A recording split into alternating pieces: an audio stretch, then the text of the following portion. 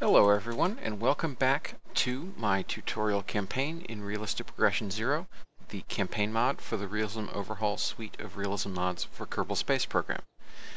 In the last episode, we designed our new command module and service module. And then in this episode, we're actually going to test it for reals. I did a bit of tweaking to the stats for the pod for reentry. So I feel rather more comfortable about it now. However, it's probably worth one more quick check. Because of course I tweaked it once again in the CFG before restarting KSP for this. Now I should note that I did finally take the suggestions of some various viewers and what I had talked a little bit about doing, and that is remaking it with a narrow service module.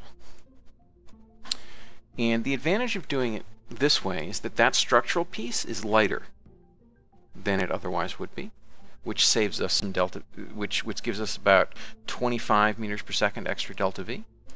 I also went ahead and added some extra oxygen to the capsule such that we now have 16 days of oxygen, so we'll be able to survive a little bit longer. Now, you'll also, the ablator is rather more than it was before. Given that the regular lunar heat shield of 3 meters diameter, this is 2.8 meters, is 563 kilograms of ablator. It would be, I think I calculated 490 or so, maybe 450 for 2.8 meters. So that's undercutting it some. So again, it's less effective than the regular lunar heat shield, but it should be effective enough for our purposes. That's what matters. So we're going to go ahead and test a reentry in this. Now, we don't actually need any of this other stuff. So let's go ahead and get rid of this. That makes it cheaper. The launch escape system is only 500 funds. It's not even $1 million. It's not even, sorry. Yeah, it's not even $1 million. All right, so let's add a couple launch clamps.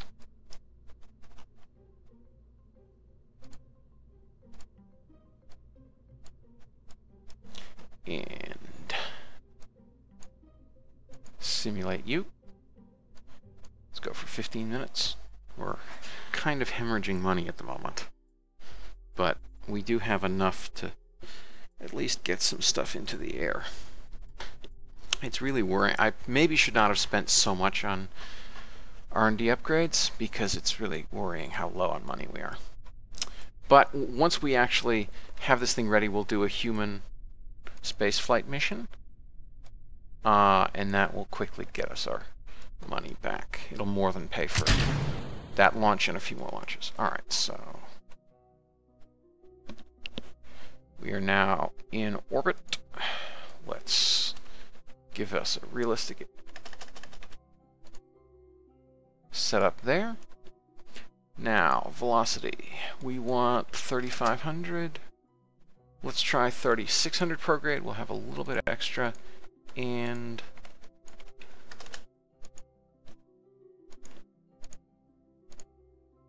that's a bit sharp. 40 kilometers. Well, 41.47 kilometers is going to be our periapsis. So turn these on, turn descent mode on.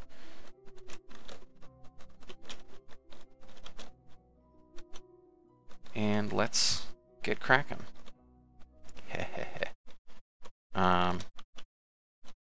Right. Surface, we're at. So this is faster, I believe, than the fastest Apollo return. So that should give us a reasonable estimation of whether we survive. I think we want pitch about like this.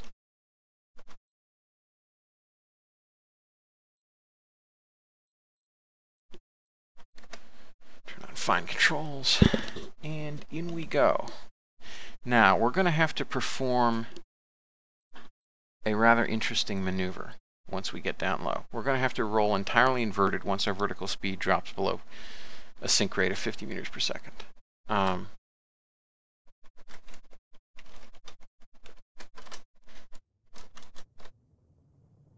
Because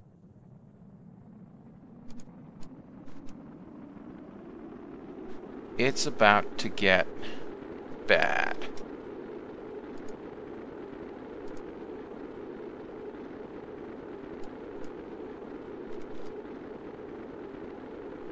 All right. We're riding that heat gauge. We got to keep rolled level.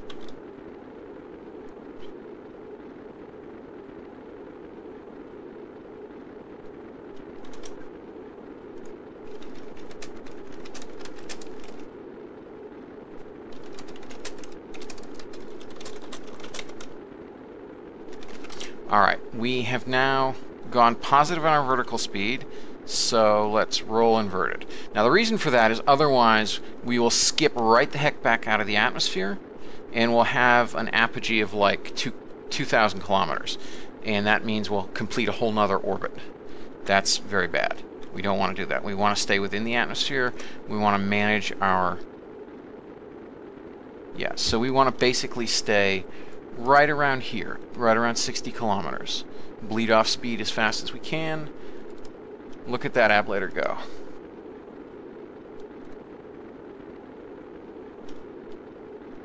Alright, now we want to roll... Whoops. Let's let the thing roll for it. Now, for some reason, this does want to spin on its own. It's really quite annoying.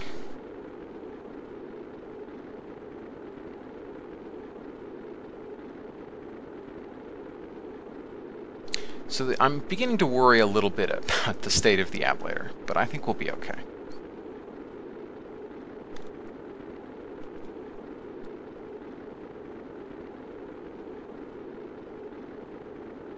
Might need to tweak it a little bit in our settings files.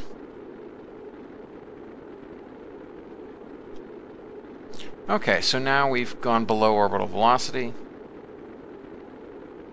And we're gonna do a skip right now, so that we can not use up all our ablator.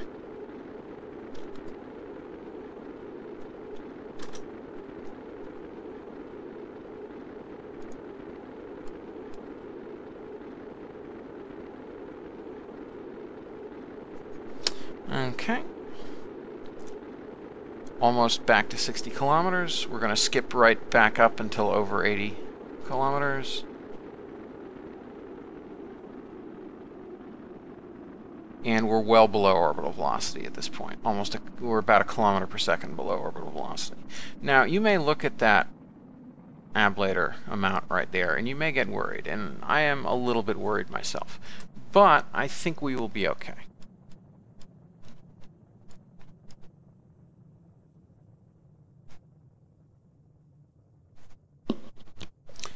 Yeah, so we have 15 left, but we're below orbital velocity. So, you know, don't have to worry so much. It's just not going to be that hot. We're going to go all the way up to about 90 kilometers.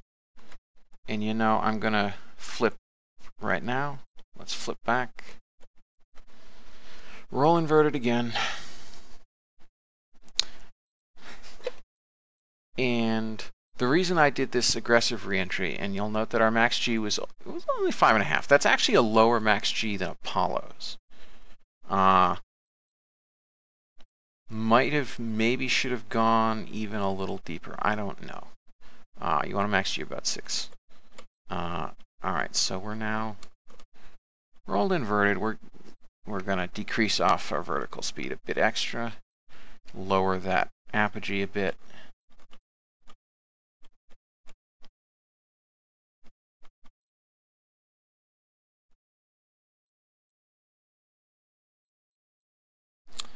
And we'll see how this goes. Now remember, that was faster than the fastest Apollo reentry by a fair amount. It's certainly faster than any reentry we will be doing. we can perform a slower return if we really need to.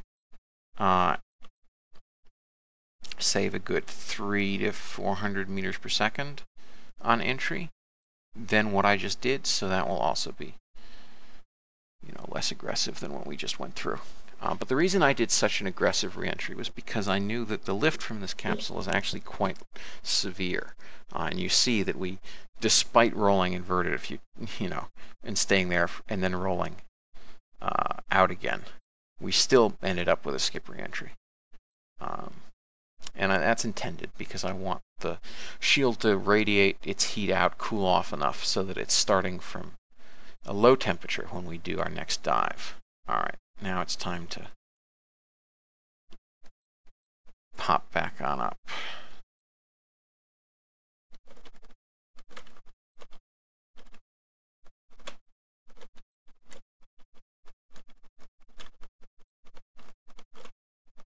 Come on, you. Get stable.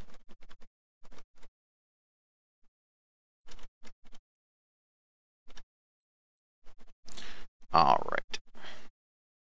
That's decent. We're still 15 degrees of roll.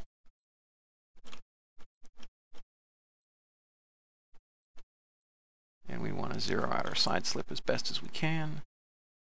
We have 1 degree of side slip. That's acceptable, less than a degree. All right. And we'll pull SAS on. All right. So now we'll do our second reentry. And yeah, as I said, I think I am going to have to tweak this a little bit more because that's, a worryingly low quantity of ablator to have remaining. But again, I think we'll be okay. And we were doing a much faster reentry than we otherwise might. It's also worth, and I think I'll restart the simulation after this and try a less aggressive perigee and see how that works. Although I think that will actually lead to a larger amount of ablator loss, which is why I had such an aggressive perigee.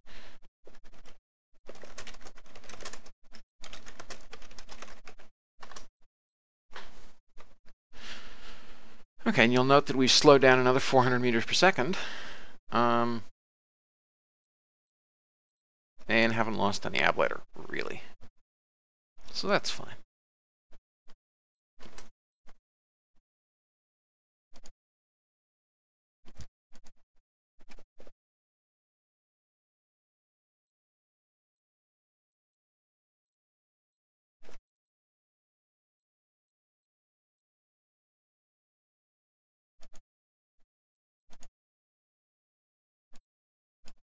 Okay. So, all right, looks like we need to adjust our pitch a little bit. Oops, rolling the wrong way.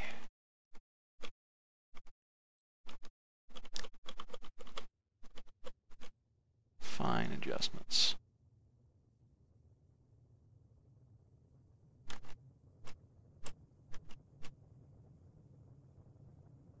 All right, now we're beginning to pick up some flame again.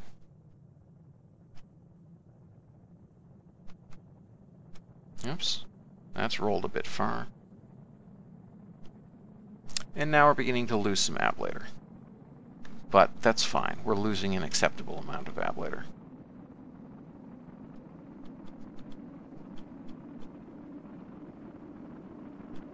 Yeah, look at how slowly we're losing it now. Yeah. 6 kilometers per second is half the velocity that we entered at, give or take. Well, sorry, no, that's more than half.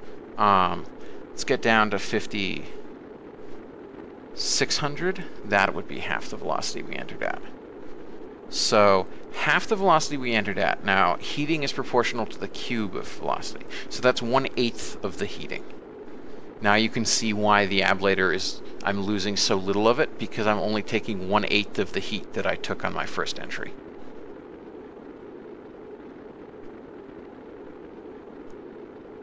And that's just convection. We're not even talking about radiative heating.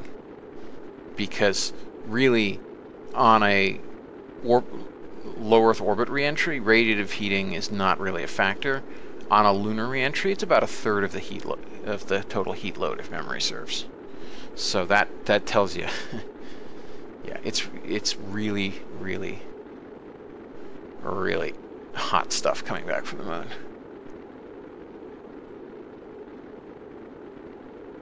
Yeah, so probably the best way to calculate, and it's a shame that Deadly Reentry and other mods don't actually show this. I don't think maybe Trajectories does. The best way to figure out your reentry is probably to work off your entry angle, because the entry angle you want is going to be a function of your entry velocity, such that you don't skip out and don't have too high peak heating, and your ballistic coefficient, which basically determines how quickly you slow down, and whether you're performing a lifting reentry, and if so, what your lift to drag ratio is. Yeah, so we've got spare ablator, as it happens.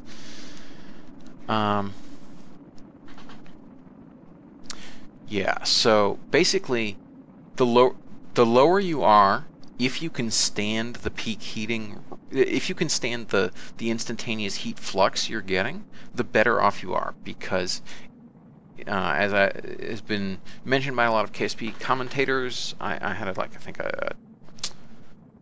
the Mathematics of Reentry primer. Drag is broadly a function of the square of velocity, and heating is a function of the cube of velocity. So that's one thing. You want to slow down faster, because the faster you get to a slower velocity, the less of an offset there will be between how much drag you're getting and how much heating you're getting. So that's one reason you want to get low faster. The other reason you want to get low faster is the effect that atmospheric density has. Drag is linearly proportional to atmospheric density. If it's 1 kilogram per cubic meter, then you get 1 kilonewton of drag. If it's 0.5, you get 0.5. Convective heating is a function of the square root of density. So if density is 1, you'll get 1 whatever heating. If density is 0.5, you'll get 0.707 units of heating. So you can see quite immediately how important it is to not just sit in the upper atmosphere and bake. And that is why I performed that rather aggressive reentry. That is why I had such a low perigee, because I did not want to sit up there and bake and just lose ablator to that. The downside, of course, is that you don't end up being able to leverage radiative cooling as much, because the higher you are, the less air there is that's radiating in against you, which means the more radiative cooling you can do. The space shuttle, for example, survived without any kind of ablating heat shield by means of staying high in the atmosphere where it could reach thermal equilibrium, where the heat coming in would heat up the tiles and then they'd radiate outwards.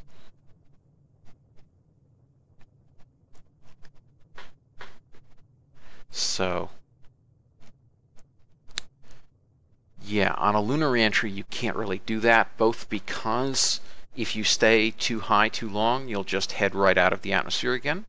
You need to be going low enough that you'll actually re-enter, rather than just going out on another orbit. And also because the velocity is so great that you'll actually be getting radiative heating rather than radiative cooling. And so you don't want to be in that regime. Alright, so this was a quite aggressive test, a fairly successful one. So I'm going to go ahead and restart the simulation, and we'll try a less aggressive perigee. I think that was, what was that? That was about 40 kilometers. I think 40, 41, something like that was what I chose as my initial perigee.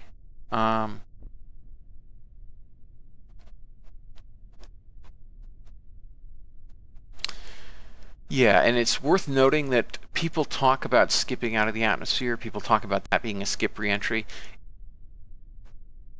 It's not a direct analogy to skipping a stone across the water at all, because just that's not how it works. people call it that because that's like the closest they could consider, because if you think of the planet, if you think of your relation to the planet's surface as flat rather than round, then it looks like you're skipping a stone out of water. But if you remember that the planet is round, then it doesn't really look like that at all. The issue of what's going on, though, and the reason why you can sort of get away with calling it that, is because we are using the lift of the pod. We went in deep, and then we used the lift of the pod to get us out of the deep atmosphere again. That's not to say that you can't do a reentry with a purely ballistic, like you can't do a purely ballistic reentry that doesn't go into the atmosphere, leave the atmosphere, and re-enter the atmosphere. That's possible. It's harder, but it's possible.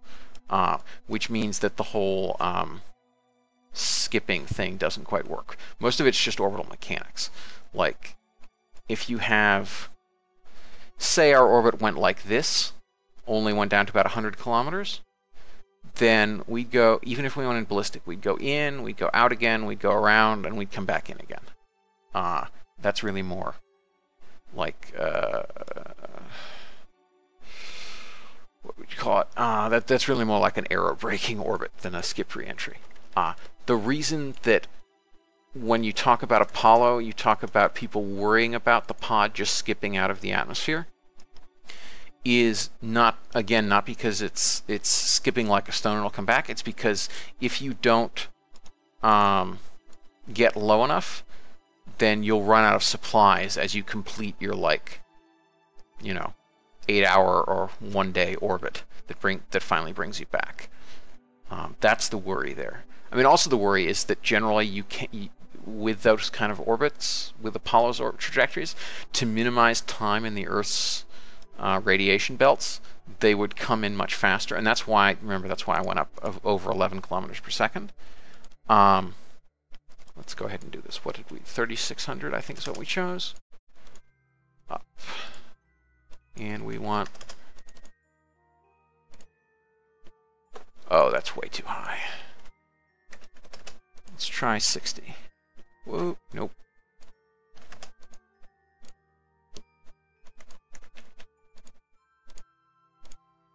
Okay, 60. Come on. Why is... There we are. Oh, this is going to be bad because I'm not going to get oriented properly in time.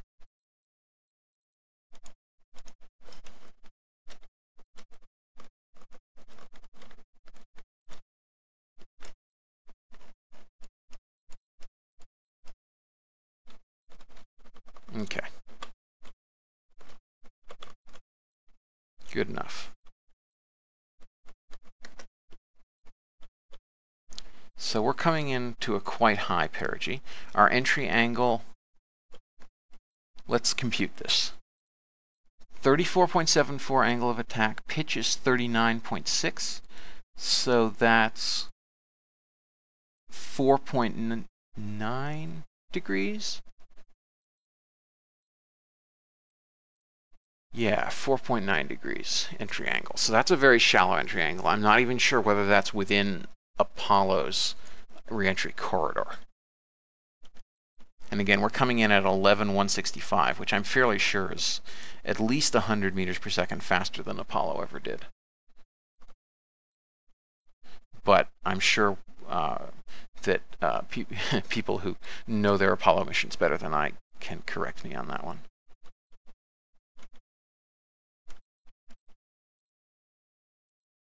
Alright, we just need to keep broadly aligned. Damp out any kind of...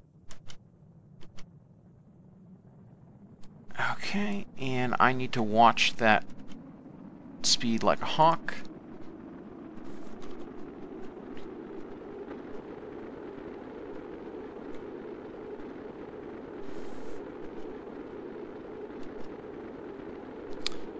Okay, so yeah, like I was saying, the skipping out of the atmosphere problem for Apollo was because, remember, we're still at escape velocity. So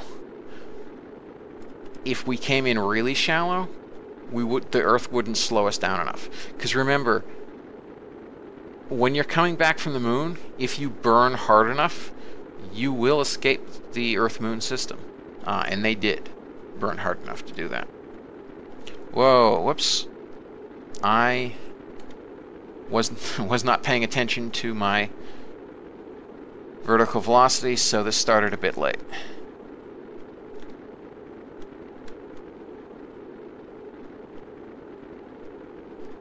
Yeah, and we're not getting enough to control it. That's bad.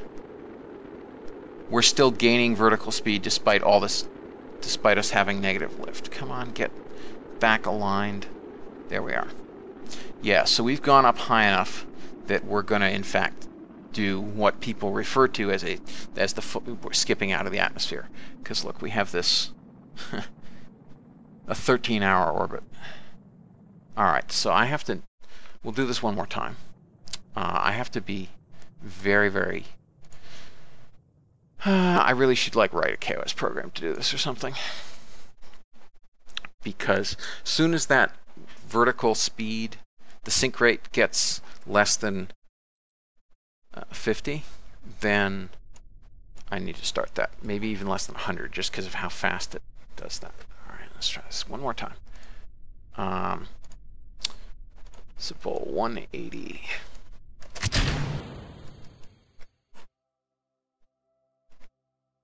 Okay, and 28.5.01, 3600, up, minus, let's go with finer control, and back, oh, whoop, the wrong way. Come on. All right, 61. Well, that'll do. All right, so descent mode on, tanks unlocked, RCS to on. Let's get aligned.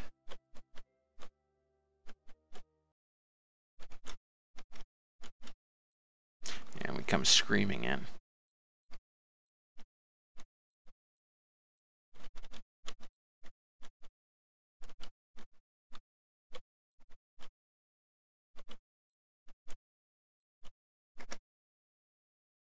Okay, I also have to remember to turn caps lock off when I perform the roll maneuver so I get the maximum thrust from those thrusters.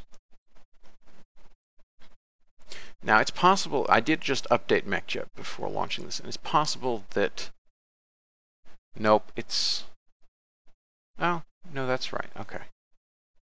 That is actually, it's calculating that right, I think. Okay, so in we go. Now we're at 88 kilometers, 87, 86, 5, 4. Okay. Descent rate is 600 meters per second.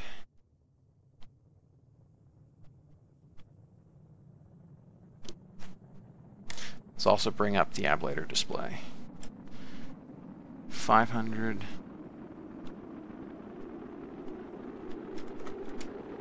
All right. I've turned caps lock off so I don't forget to later. 350. 300. 250. 200. 150. 100. We're going to start our roll.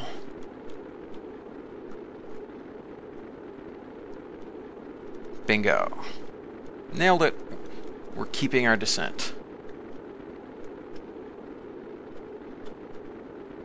Okay, and despite the fact that we are fully rolled inverted, we cannot control the fact that we're going back up, although we're going up very slowly indeed.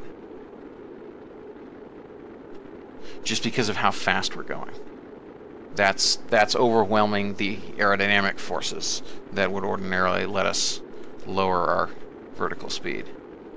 So it's possible that that is simply too high a perigee to be viable.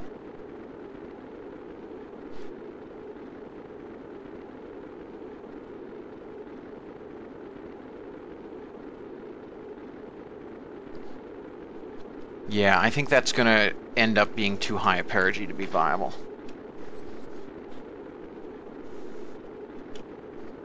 Because, see, we're almost up to 100 meters per second vertical speed despite being inverted.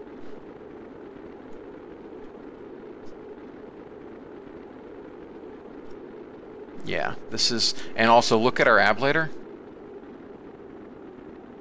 We're almost to the same point we were before, despite having an apogee of 20,000 kilometers. Oops, we rolled a bit far. All right, so this is, I think we do need to slam into the atmosphere, basically. One other thing we can try is we can actually slam in slightly more aggressively, hit about a peak of 6 Gs,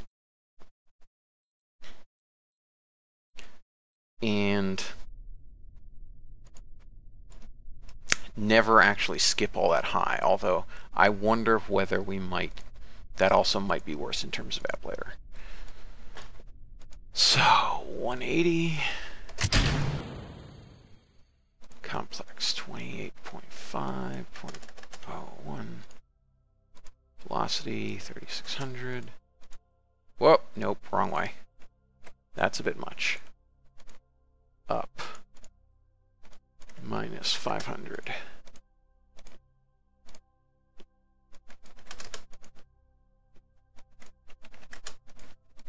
Whoop.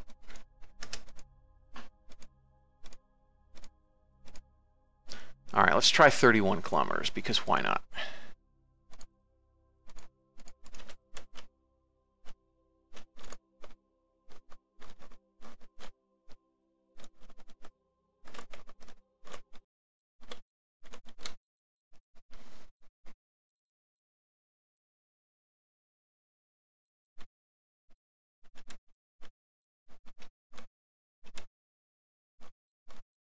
Okay.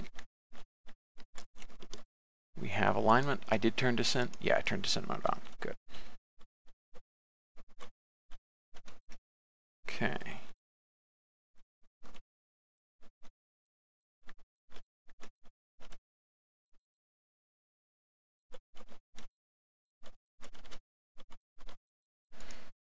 All right, now let's see whether we can survive the peak heating rate and not over temp. Caps lock back to on. Now it's about to get bumpy. Oh yes.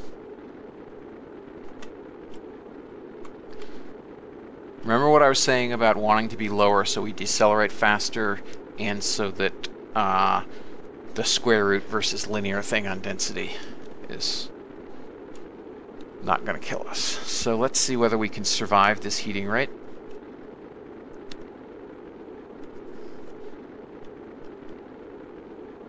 All right. Yeah, that's a fairly high G load, not going to lie. 7.3. All right, now we roll inverted and hold at this altitude if we can. All right, it looks like now we can go ballistic.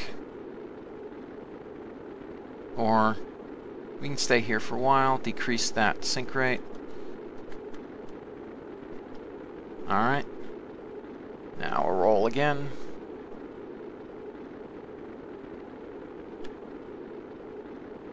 Come back down again.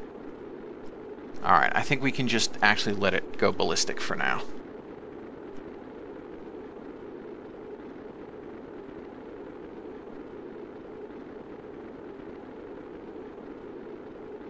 All right, yeah, so this is ending up with less ablator use than before, that's for sure. Higher peak Gs. So you definitely can see, despite the fact, oh, scary, scary, scary low perigee. You know, this is a super aggressive reentry, except we're actually using less ablator than before. You who try to do reentries, even in stock Kerbal Space Program, that is a lesson that you need to learn. That it's not an intuitive lesson, but it is a lesson you need to learn in terms of how reentry actually works.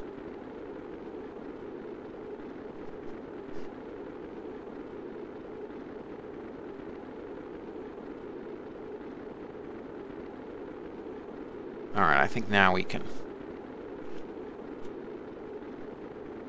stay like this for a bit.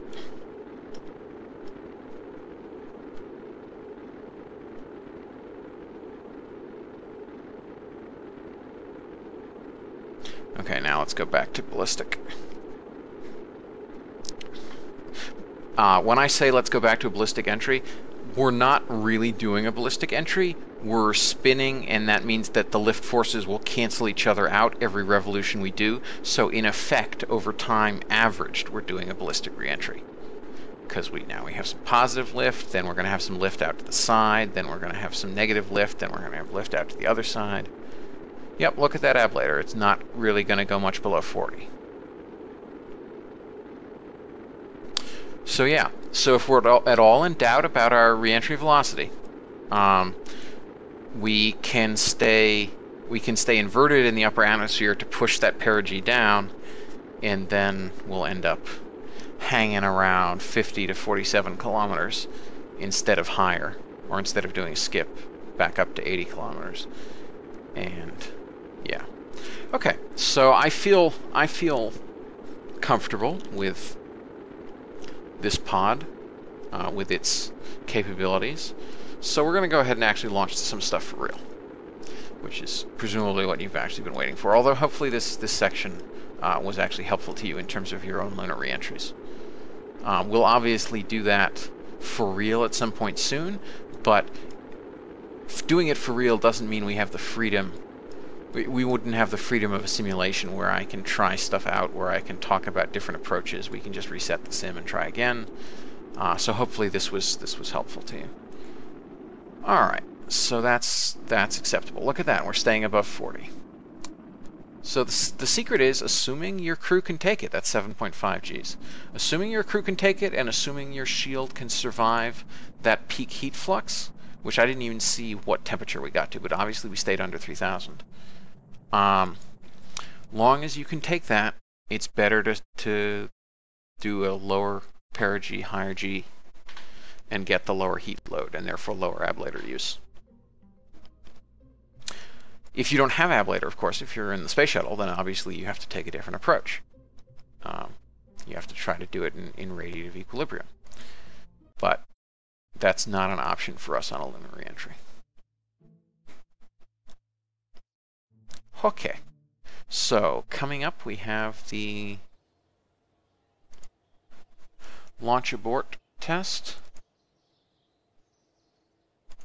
So let's warp to that.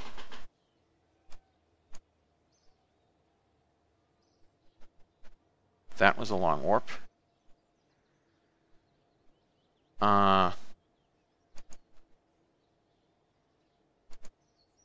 In fact, it was such a long warp that we're going to have to do our first Jupiter fine-tune maneuver before doing the other thing. All right, so for this, no crew aboard. We're going to do a separation at max Q, which is going to be, I think, fairly close to max G.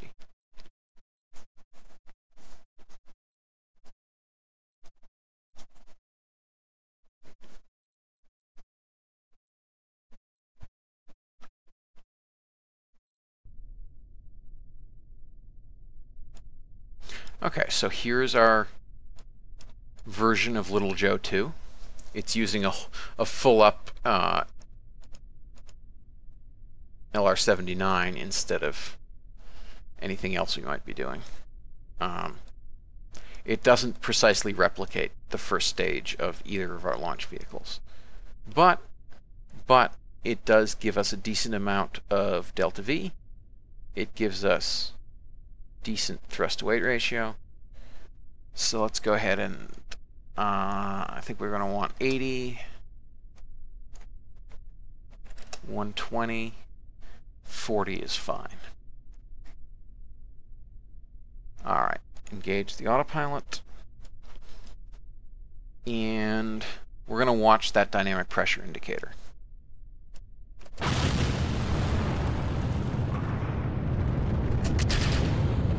So up we go.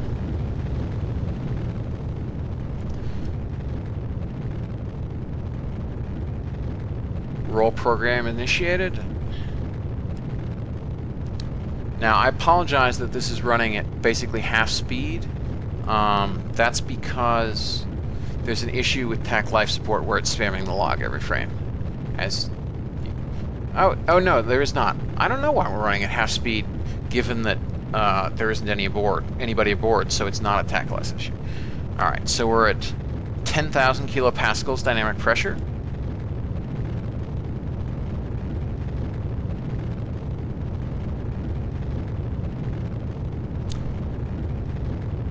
£20,000 dynamic pressure. I may go a little after max Q to have a fairly high thrust to weight ratio at the time. 30,000 kilopascals. No, I'm sorry, 30,000 pascals. What am I saying? Yeah, that would 30,000 is like Venus or Jupiter. 37. 38, max Q. All right, we're going to go a little past max Q because I want us to have a high thrust to weight ratio at separation. All right, when we get back down to about 30, let's go ahead and abort. Highly successful. Highly, highly successful. So, whoa, that was bad. Evidently our tower detach motors did not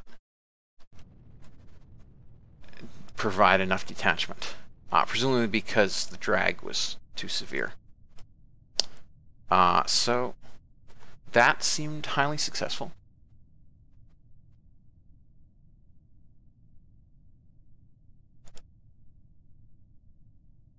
So we're right about at apogee. We've now started our descent. We're going to turn these on, turn descent mode on, and actually try to stabilize this thing and pretend like it's for reals. Okay. Let's roll properly. All right, and I think we're going to... Oh, haha! That's why everything's happening, because autopilot was still engaged. I forgot that part. All right, so we're still subsonic.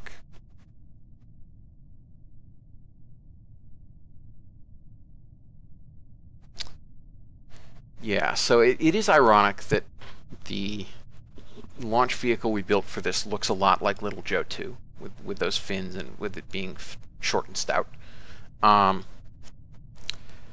The difference, of course, is that that was a liquid stage, and both the original Little Joe designed for Mercury and Little Joe 2 used for Apollo were clusters of solid motors. In Mercury's Little Joe case, they were 4 casters with some recruits for extra liftoff thrust. And in the case of Little Joe 2, I believe they were algols, which were used as, I think it's the first stage of the Scout launch vehicle. Forget exactly what Little Joe 2 used. But basically, the main idea behind both the original Little Joe and Little Joe 2 is you design a super, super cheap, solid, entirely solid propellant launch vehicle. Because, of course, at that time, they didn't feel that solids were safe enough for crewed spaceflight. I think with some justification, frankly. Okay, we're coming up just about to chute deployment. And you design this launch vehicle that basically mimics the performance of the actual booster you're going to use. In Mercury's case, it was the Redstone. They basically quite precisely mimic the performance characteristics of the Redstone using Little Joe's set of solid motors. Okay, we have drogue full deployment, slowing down to about 80 meters per second. And we have main semi-deployment and main full deployment.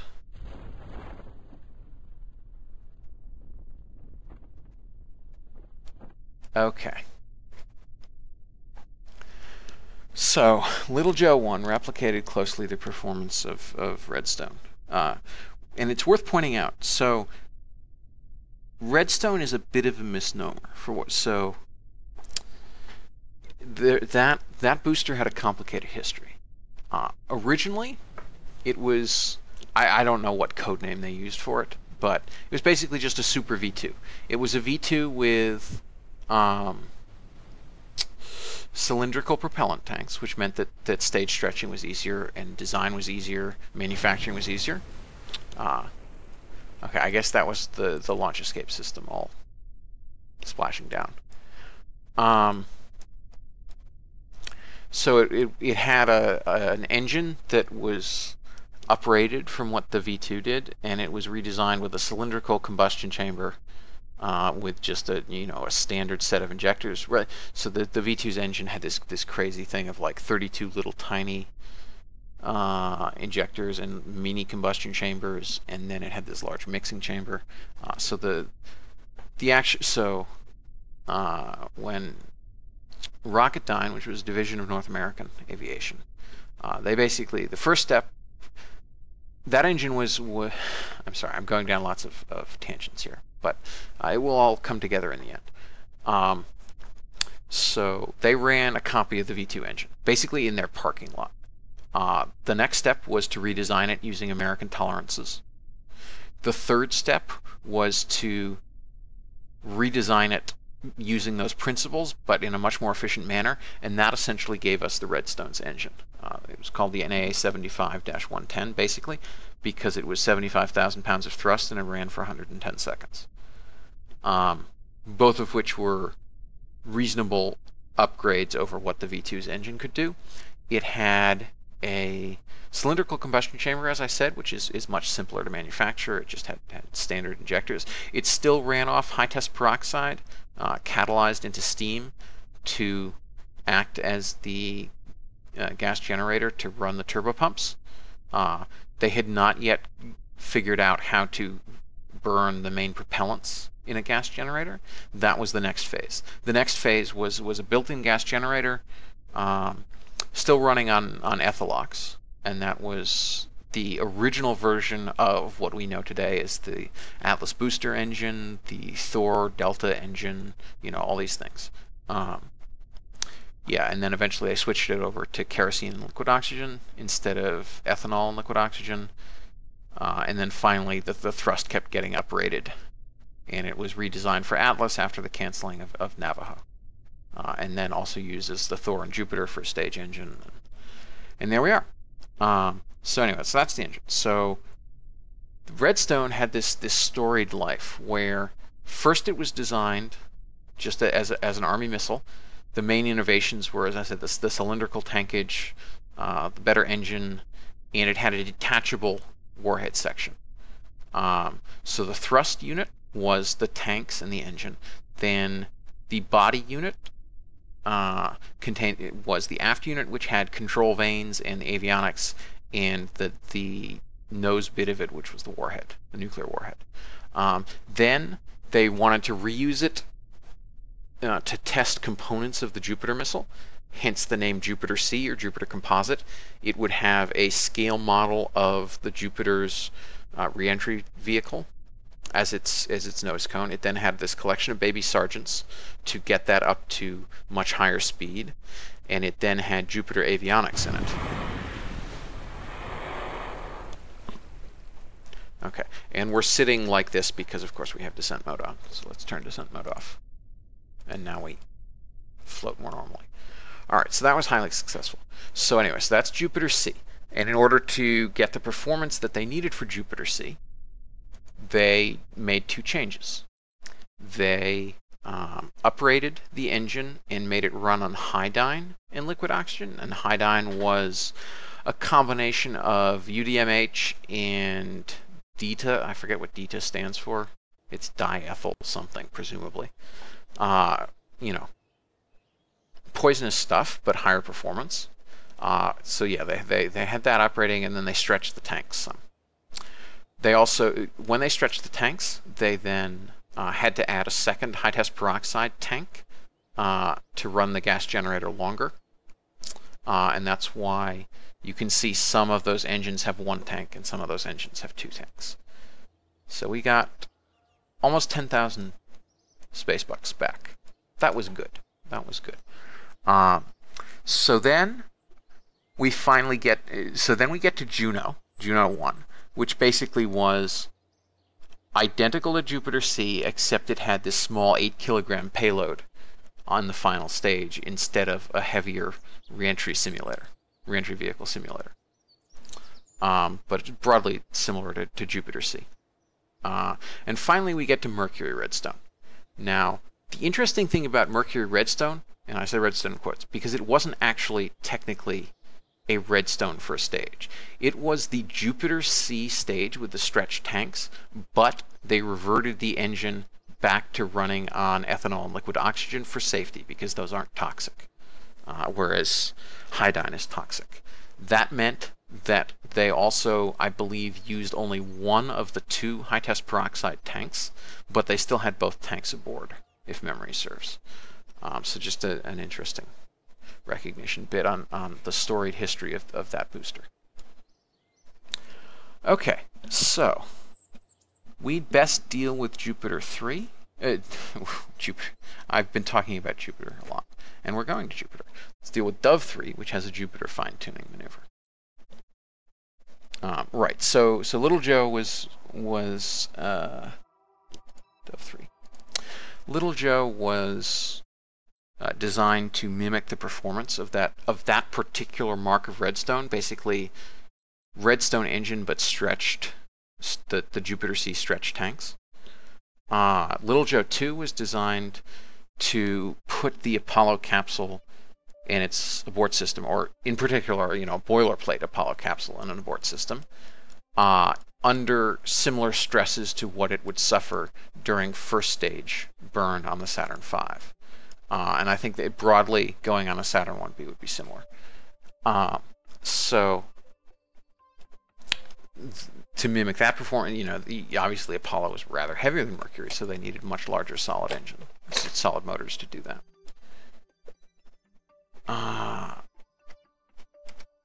Let's go ahead and align.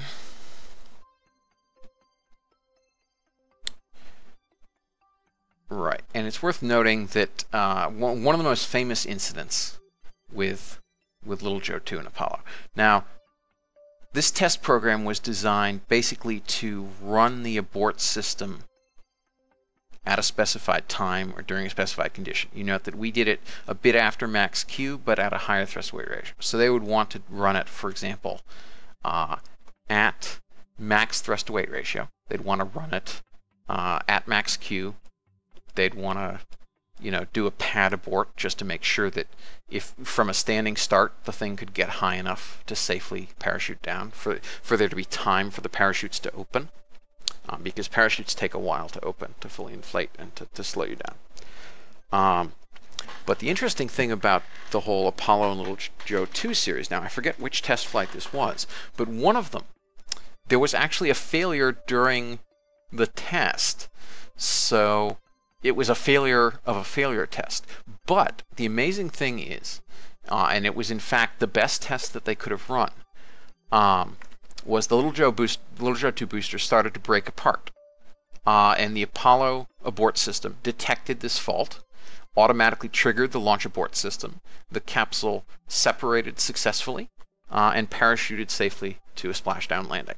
It was the most perfect test of that abort system you could ask for, because it was actually a rapidly spiraling failure where the whole thing just started breaking apart. I mean, there's video of it. You can watch it. I highly recommend you do watch it, because it's pretty amazing. And you can see the Little Joe 2 just bursting apart. And the Apollo capsule and its abort system powering away from it safely, avoided all the debris, avoided any minor explosions going on, and then softly landed under its parachutes. So that was an excellent test of the Apollo abort system. We did not have a failure on that launch. We just aborted when we wanted to abort. But yes, that was an they were actually in many ways lucky in that, because that let them actually test the abort detection as well as everything else. So let's go ahead and warp to this, if it will let us. Warp to next maneuver.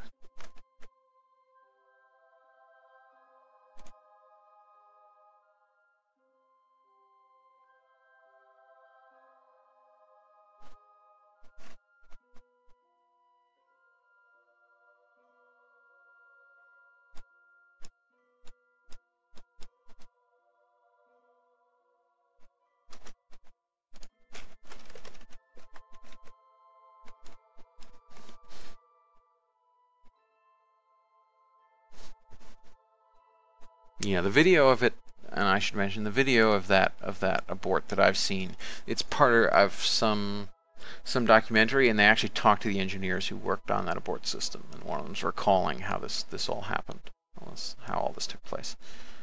All right, so let's go ahead and focus on Jupiter and perform our correction maneuver.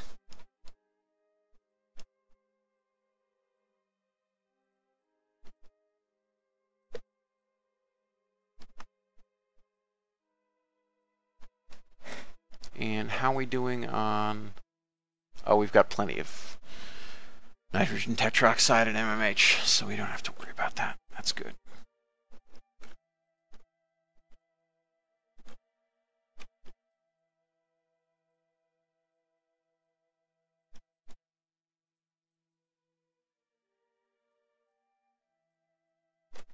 Okay.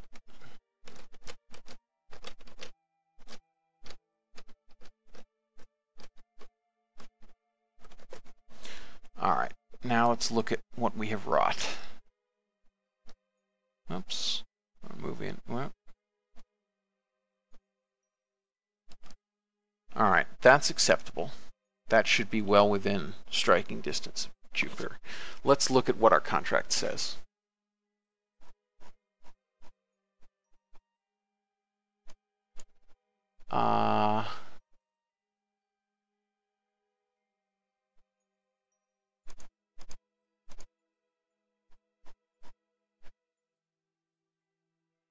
$20,000 kilometers, and we're passing within 7,000 kilometers. That's fine. That's acceptable. The one thing we might want to do, we still don't have perfect alignment there. I'd like to actually move that in a little bit more.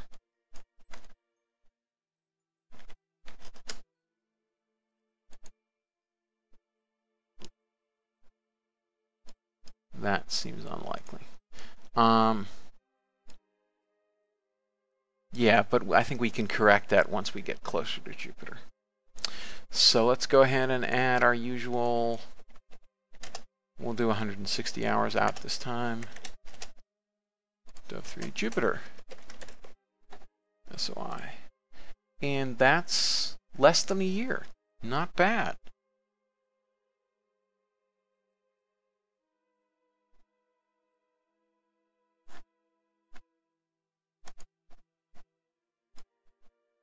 Okay, back to the Space Center.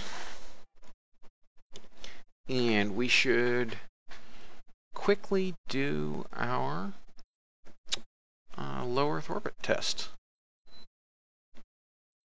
Now this time the capsule is going to be 300 kilograms lighter than it should be.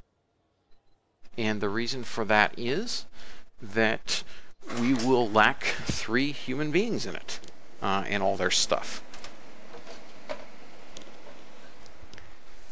So for that launch abort test, in order to get the abort right, we did put 300 kilograms of lead ballast in. But for this, I don't care enough to actually do that. So let's see. Is there anything that we should be setting the VAB to building, given that we are kind of short on cash? Oh, I should see what is in here. I think they're probably just crude speed records from, yeah,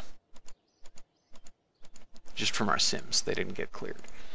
All right. Now, we could launch a high-resolution scanner, and that pays decently. We'll probably net 6 out of 20. Yeah, it's like 15,000 funds.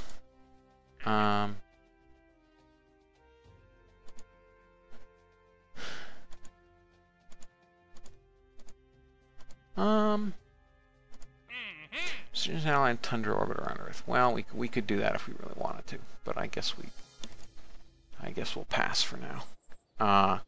Really, what we want to do is just scrape by until we can. Oh, I know what we can do.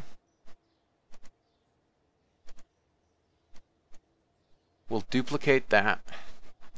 We'll rename it Labrador 2, so that at least we're building something. We don't have to wait further.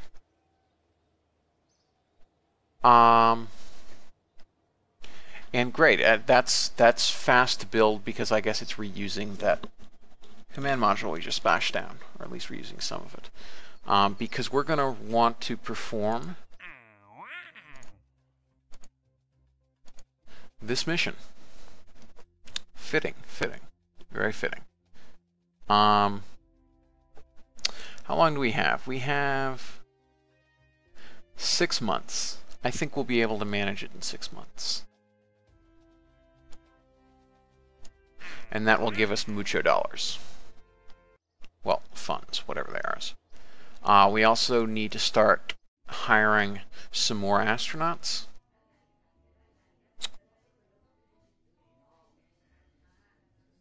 And yeah, so Bobby Deckard was the only one who hasn't flown yet.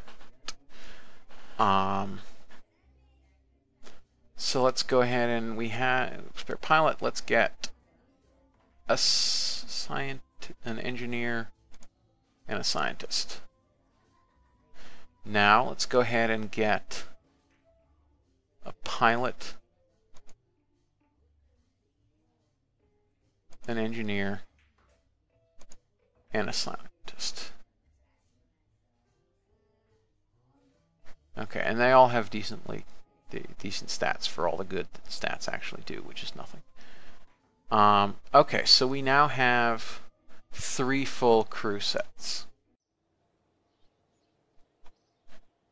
And that took us down a little bit in terms of payouts, which was not awesome, but acceptable. What are we doing on hydro? So 49 days until we can unlock the next node of Hydrolox engines. But we'll deal with that in the next episode, I'm sure. So let's wait until Labrador 1 is ready. And we also probably need to queue up, assuming this flight goes successfully, we will need to queue up our actual circumlunar test shot. So let's warp till that's ready. Roll it out.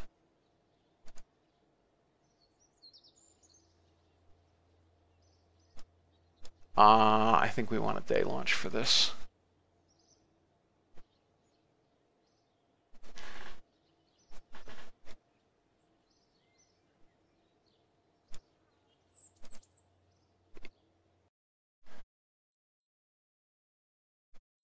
How close are we today?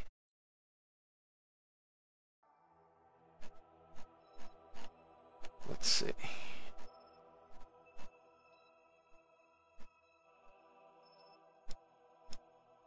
Okay, so it's early morning. Looks like.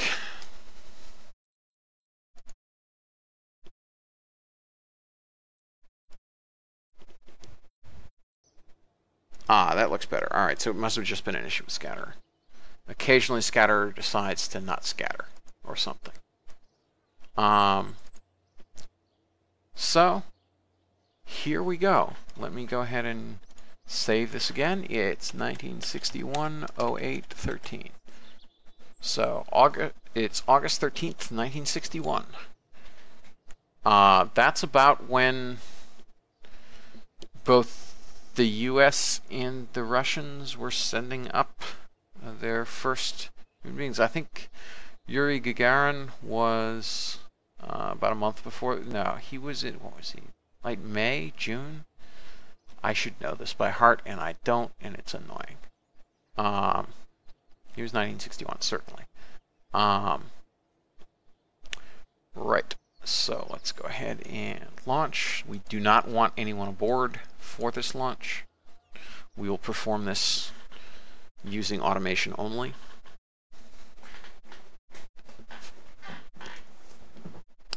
And as you could see from my making that narrower version, I also went and applied it to this. So we have a narrower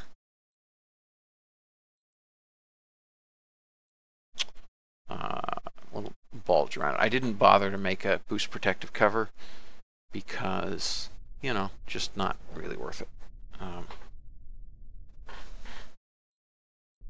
I like just using that decoupler. Although it would have looked cooler, I think, with an actual shroud around the capsule. Basically, I think it would have looked better if this just went out to about here and then went straight up to about here and then came in. But what we have right now is fine. And it's only a minor bulge. Right, so.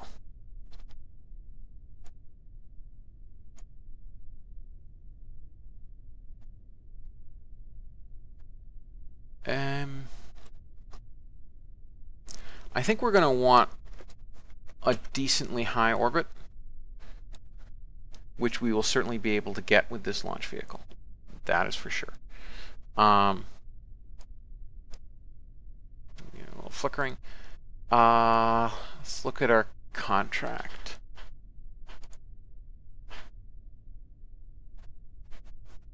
So it wants, okay, a decent orbit, a fairly circular orbit, 11 days at it. That's if we had crew aboard, which we don't.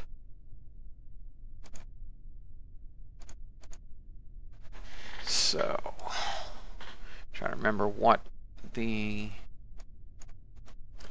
spec. Let me refresh myself as to what I decided, how I decided I should fly that thing. Catapult C 90-130-40. However, we are launching to a higher parking orbit, so I think we'll do 90-150-40. Engage autopilot, zero out that inclination. We're not going to bother to launch it in any specific plane. We're just going to launch. So, in 5, 4, 3, 2, 1, 0, liftoff.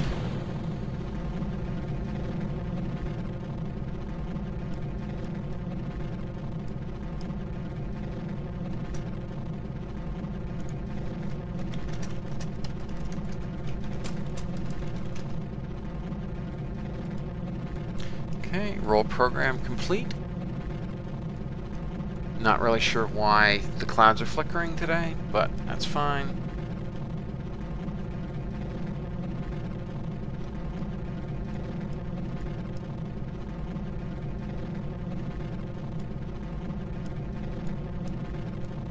Pitch program initiated. We appear to have started it a little bit late, but that's okay. Now, remember, we're 300 kilograms light on our payload, so the delta V on this launch vehicle is a bit higher than it. Whoa, that's really kind of weird with the clouds. Let's see if that fixes it. Not really. All right, we're going to look up, because I don't know what's wrong with the clouds, but something is, and I don't want anybody to go into an epileptic seizure.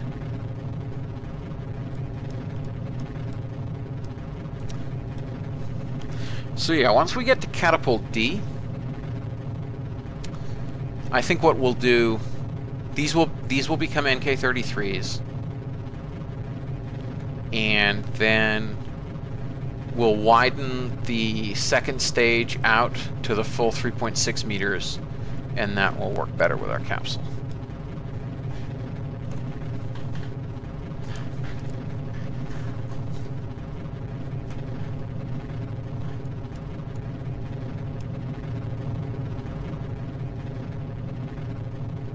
Did we have a failure?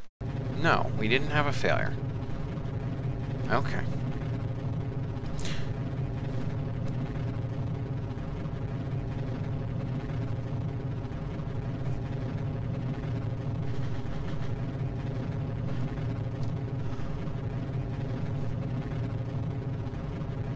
Okay, passing through 45 degrees at 930 meters per second.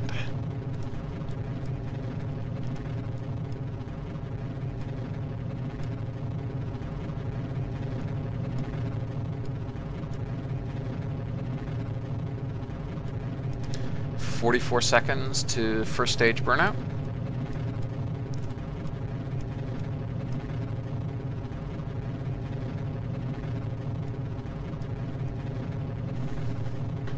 Okay, we're now high enough that any abort would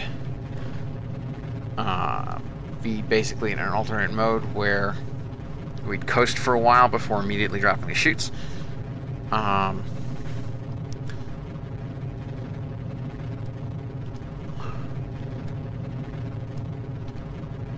15 seconds to first stage cutout. We're pitching a little bit under prograde to not raise our apogee too much. 5 seconds. Enable RCS. And burnout. Stage and ignite. Now we're burning the RCS the whole time. Now we can disengage. Now we can go ahead and pitch up. And we appear to be having a good light on that engine, so let's remove the launch escape system.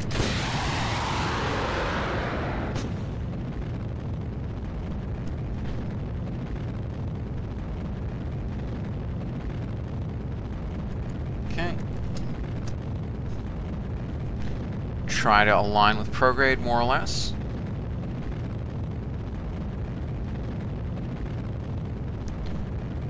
We are going to a slightly higher orbit.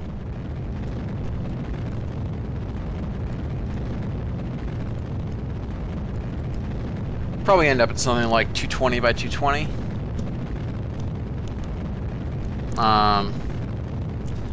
I think for the human mission we'd end up about 220 by 380 or so, and then burn the service module to circularize 380 by 380.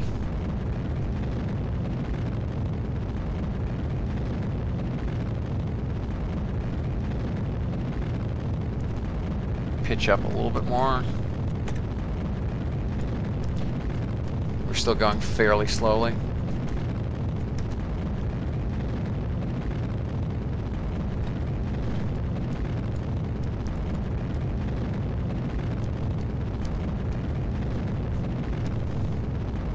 ...150 kilometers. So a bit on abort modes. Basically, for a more complicated launch vehicle than something like Mercury Redstone, you're going to have, and particularly if your capsule has any kind of service module with its own propulsion, you're going to have a variety of abort modes.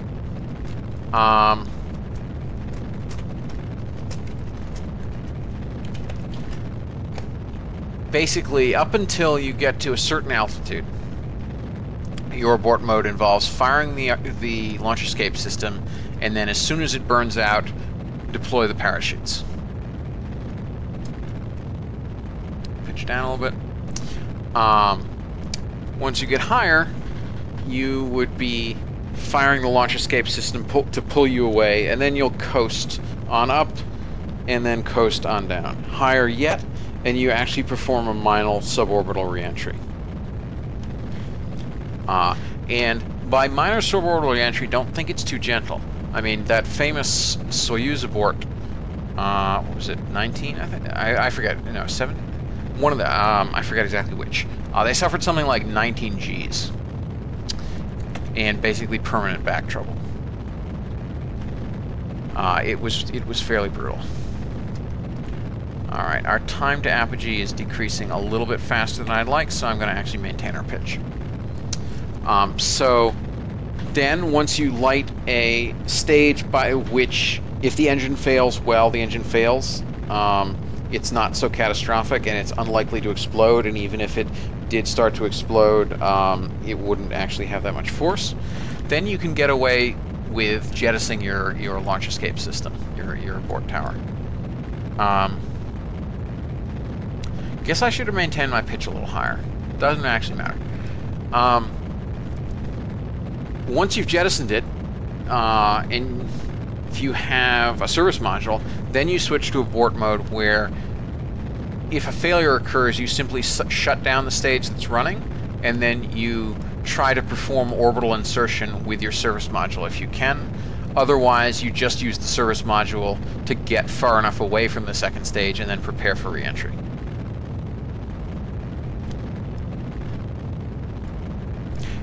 So for example, in this case, if we had a failure now, we obviously don't have enough delta V. We have, how much delta V do we have in this thing? 704 meters per second. So we don't have enough delta V to achieve orbit. We would just use the service propulsion system to get the heck away and then re-enter. Once we clear about 7 kilometers per second orbital speed, whoops, let's pitch down. Once we clear that hurdle, then we'll actually be able to abort to orbit. Sorry, once we clear a bit faster than that, because obviously if we abort to orbit, we still need about 60 meters per second to perform a retrofire, so we actually can leave orbit again.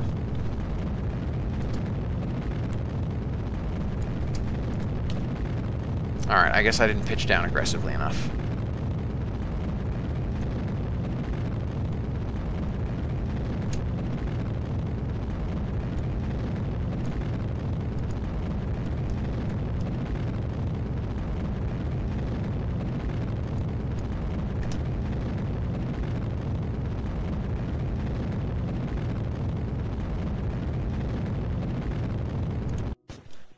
Okay. So, looks like our solar panels survived. That is what I was worried about. That is excellent news. Okay. So, let's turn this on. Let's extend the antennas, extend the solar panels, and kill our rotation.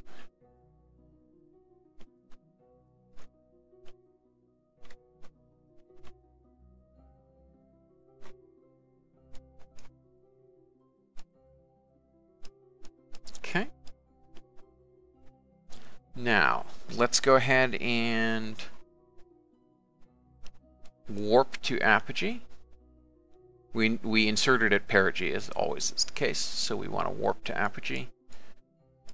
Well, a little bit before apogee, so that we have time to perform some haulage.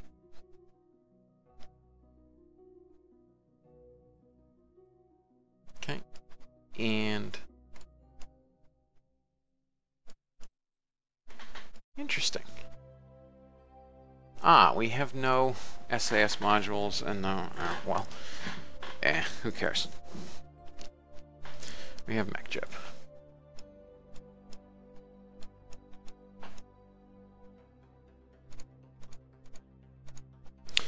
Okay, so now we want to perform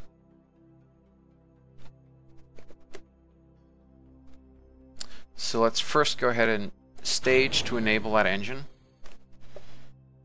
Perform a bit of propellant settling,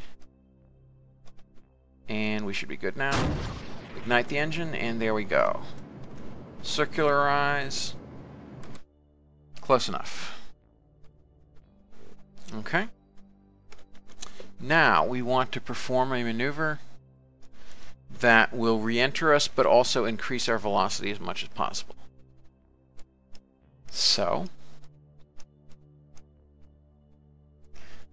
I think we'll want to re-enter. I guess we'll re-enter in the Atlantic. And I think we perform the burn about here. So we want to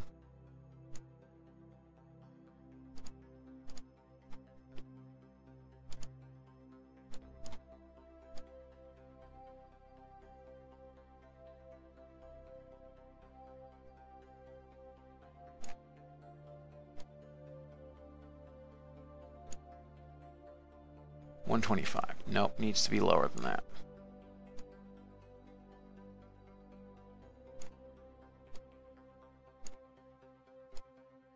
That's a negative periapsis.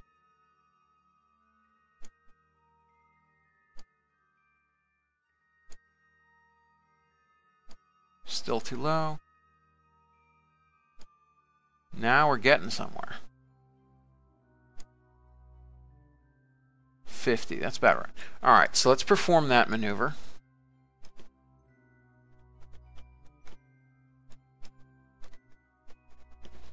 All right, and we'll turn auto warp off for a reason I'm about to explain, because again, persistent rotation is defaulting to that weird thing where it defaults to that being on. The track, body relative rotation when SAS is on, which is somewhat annoying. Okay.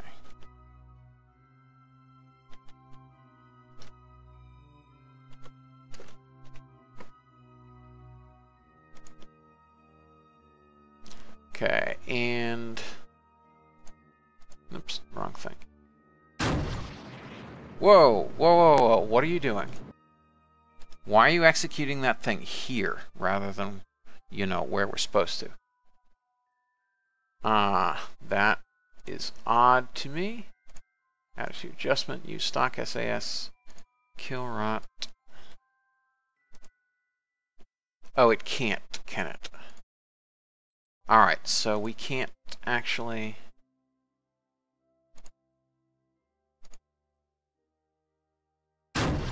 Why is it...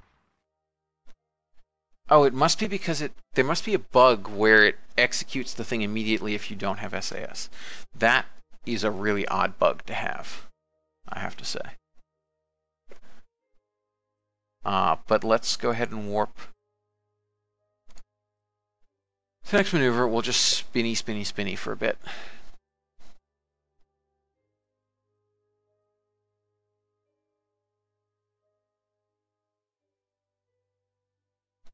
And we want to come out of warp about 5, 4, 3, 2. Right about there. Okay, and let's go ahead and... Oops, no, I think it's negative. I think it's down here. Yes. Okay, perform a bit of olaging and light it up.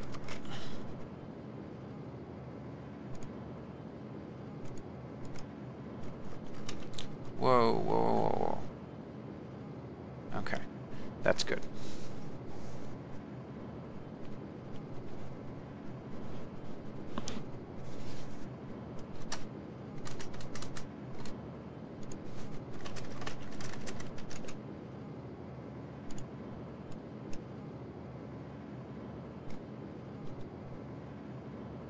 Okay, so we're gradually increasing our orbital velocity despite lowering our perigee.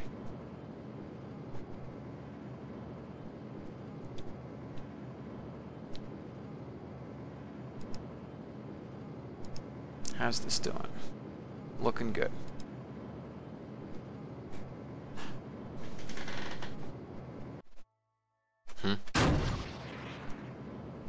Oh, that's right. I wasn't having it execute the node. I was doing it manually.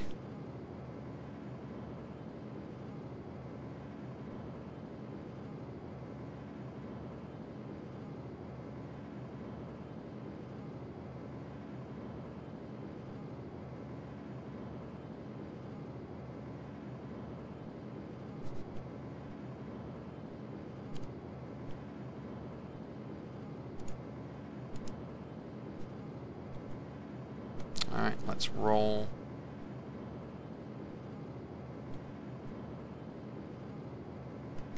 Here.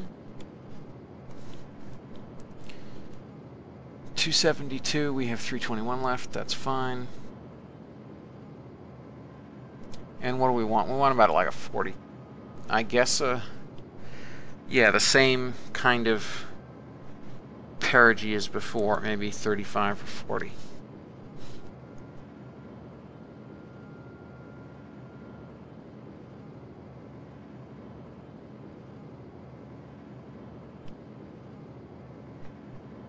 Okay, so we're going to have a bit excess in the service module. That'll be fine.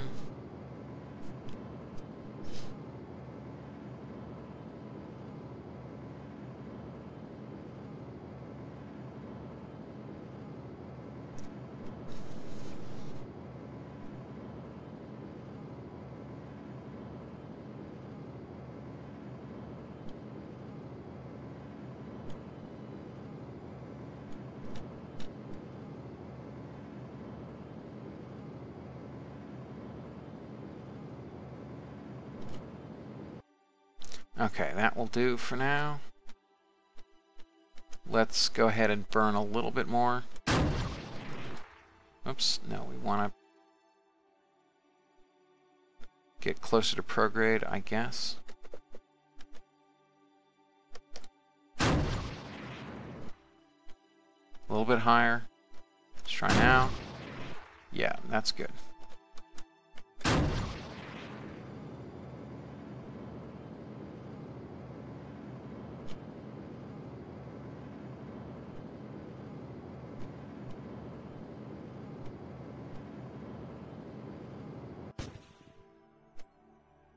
Okay, so that's a little bit lower than I would have liked, but within a couple kilometers, it's fine. All right, and so we ended up with only a little bit of aerosine to spare. That's fine. So let's go ahead and, yeah, we're flipping inverted. And we want to enable that RCS. Oops. Nope. Heh. Oh, that was still on.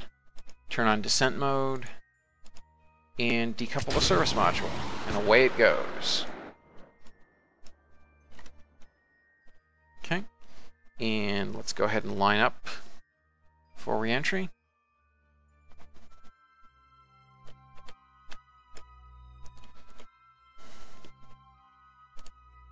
Swap to surface mode just so we can align with our current heading.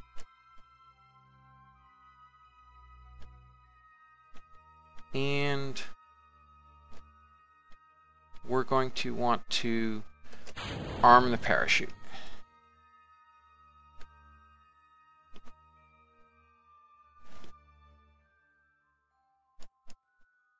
Because it is very possible we will lose connection during reentry.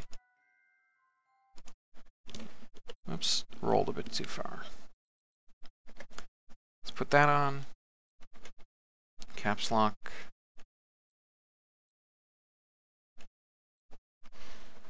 I'm going to go ahead and enable this.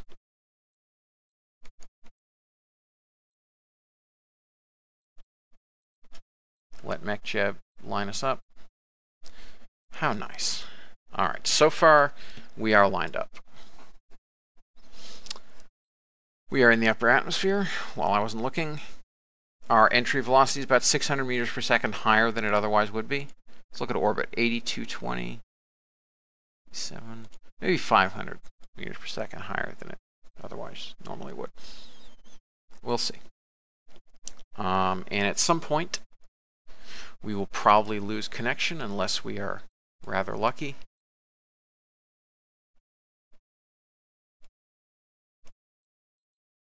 Oh, actually, I think we're going to be quite lucky because we're actually re-entering right over Texas.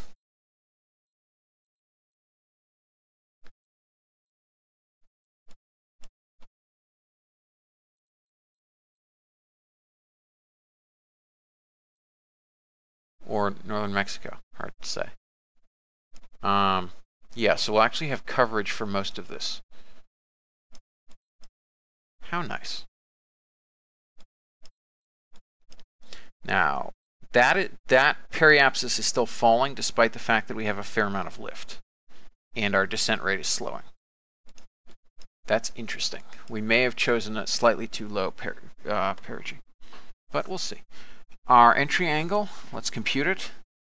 We take the absolute value of the difference between the angle of attack and our current pitch. So 35.6, 32.9.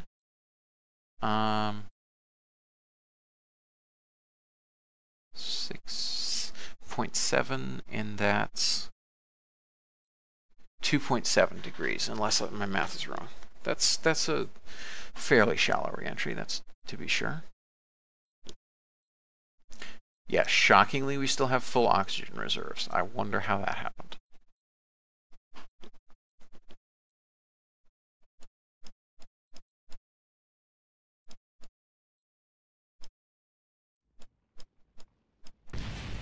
And there goes the service module. Boom, boom, boom. Can we see it? Where is it? I wonder where it is.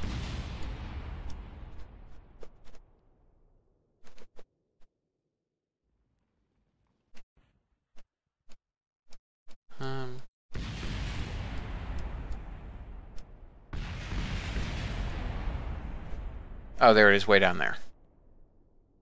Way down there. Okay. So we're using up next to no ablator so far, although we're only just started slowing down.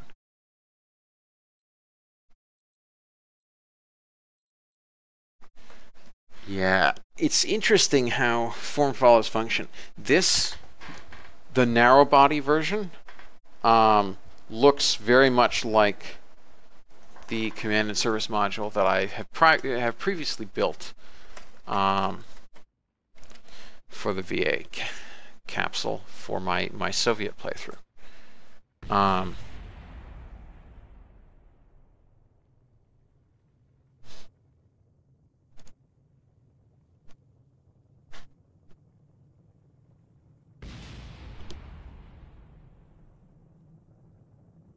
Yeah, kinda. It had a curved service module instead of a cylinder after the shrink down. If I had not shrunk the adapter, if it had stayed at 2.8 meters and then just had a short cylindrical service module behind it, not as wide as the adapter, then it would have looked like the spitting image of Orion, the new Orion CEV. Oh, good. So the MechJeb upgrade has really fixed the issues with the RCS on this capsule. So MechJeb is holding it rock solid. That's great. I love that. Thank you, Sarbian.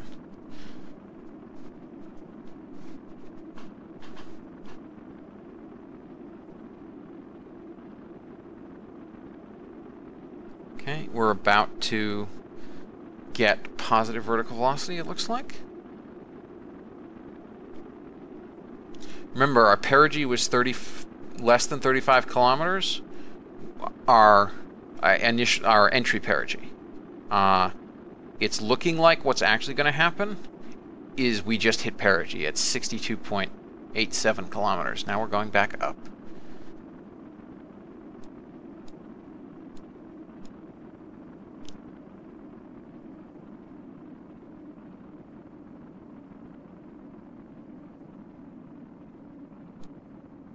Still slowing down quite rapidly.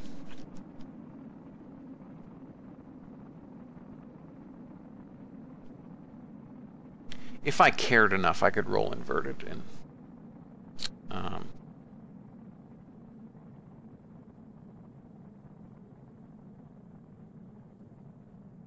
But I don't think I care enough. We'll just rise up a little bit, perform a little minor skip, and then come back down again.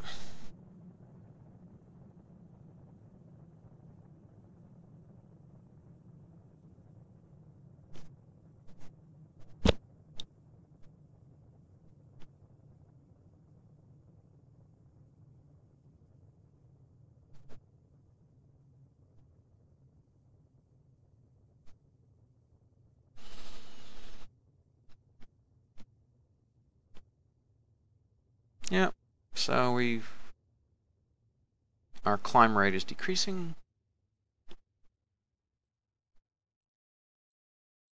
We're still moving pretty fast. We're moving about 800 meters per second short of orbital velocity. That's still pretty fast. Over almost 6.5 kilometers per second surface relative.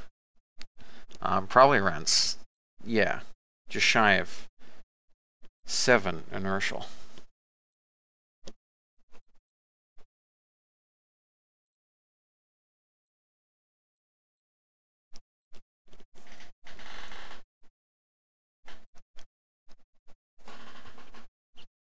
Okay, gradually approaching our apogee. Lift is still continuing to push the apogee a little bit higher. Just a little bit. Probably hit about 73 kilometers.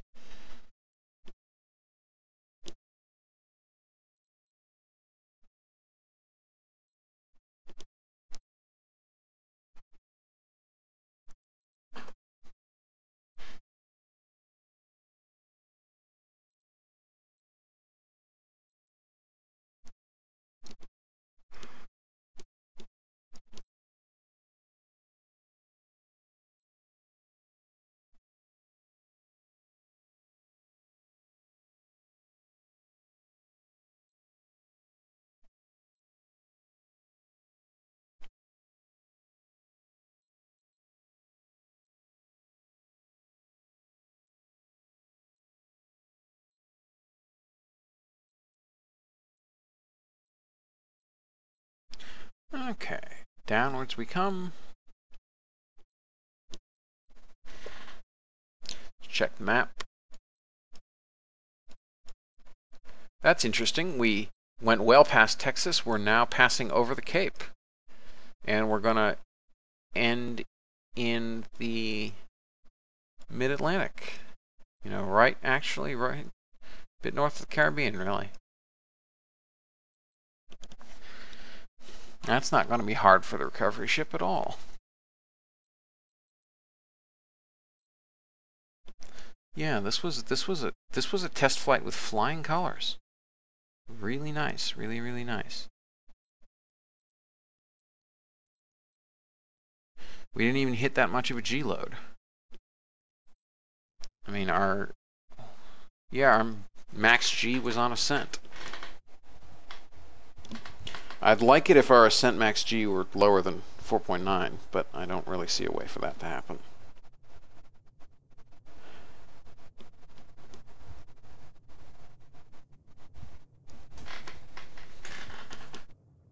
Whoa. The game crashed. That's interesting. That's my first crash in 1.1.3. That has just never happened before in 1.1.3.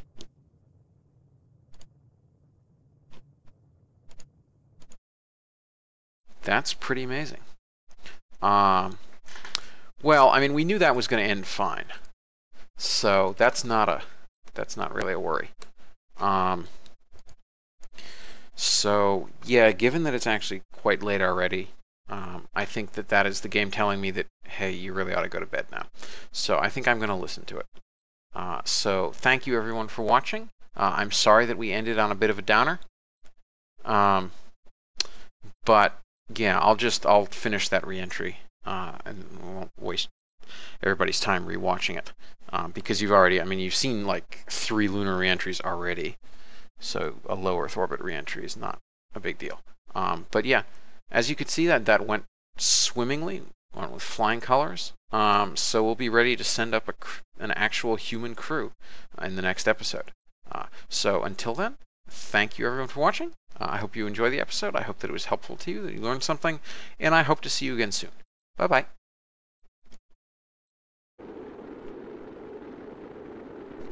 So yeah, so if we're at all in doubt about our reentry velocity, we can stay inverted in the upper atmosphere to push that perigee down, and then we'll end up hanging around 50 to 47 kilometers instead of higher, or instead of doing skip back up to 80 kilometers. And yeah. Okay, so I feel comfortable with this pod, with its capabilities. So we're going to go ahead and actually launch some stuff for real, which is presumably what you've actually been waiting for. Although hopefully this section was actually helpful to you in terms of your own lunar reentries. We'll obviously do that for real at some point soon, but doing it for real doesn't mean we have the freedom. We wouldn't have the freedom of a simulation where I can try stuff out, where I can talk about different approaches. We can just reset the sim and try again. So hopefully this was helpful to you. All right, so that's acceptable. Look at that, we're staying above 40. So the secret is assuming your crew can take it. That's 7.5 Gs. Assuming your crew can take it, and assuming your shield can survive that peak heat flux, which I didn't even see what temperature we got to, but obviously we stayed under 3,000. Long as you can take that, it's better to do a lower perigee, higher G, and get the lower heat load, and therefore lower ablator use. If you don't have ablator, of course, if you're in the space shuttle, then obviously you have to take a different approach. You have to try to do it in radiative equilibrium. But that's not an option for us on a lunar reentry. Okay, so coming up we have the launch abort test. So let's warp to that.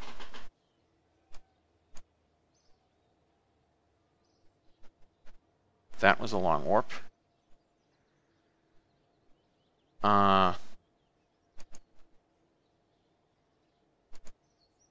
In fact, it was such a long warp that we're going to have to do our first Jupiter fine-tune maneuver before doing the other thing. All right, so for this, no crew aboard. We're going to do a separation at max Q, which is going to be, I think, fairly close to max G.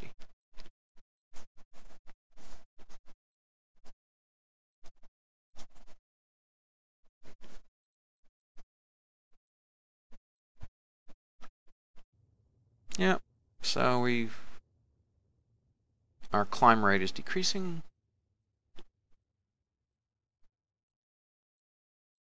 We're still moving pretty fast. We're moving about 800 meters per second short of orbital velocity.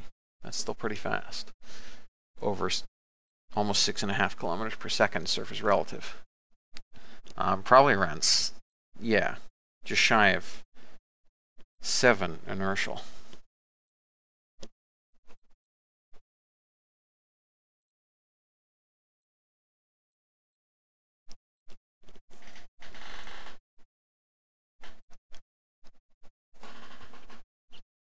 Okay, gradually approaching our apogee.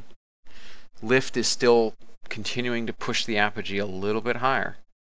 Just a little bit. Probably hit about 73 kilometers.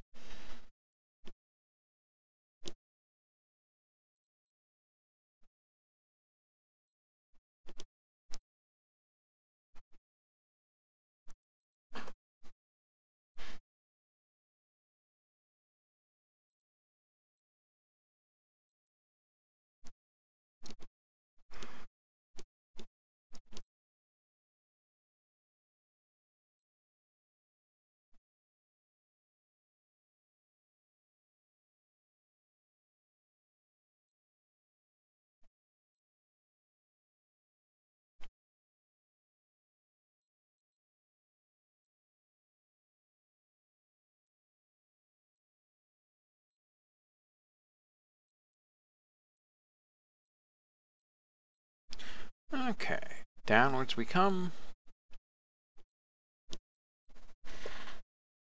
Check the map. That's interesting. We went well past Texas. We're now passing over the Cape. And we're going to end in the mid-Atlantic. You know, right a bit north of the Caribbean, really. That's not going to be hard for the recovery ship at all. Yeah, this was a test flight with flying colors. Really nice, really, really nice. We didn't even hit that much of a G load. I mean, our max G was on ascent. I'd like it if our ascent max G were lower than 4.9, but I don't really see a way for that to happen. Let's try 60. Whoa, nope.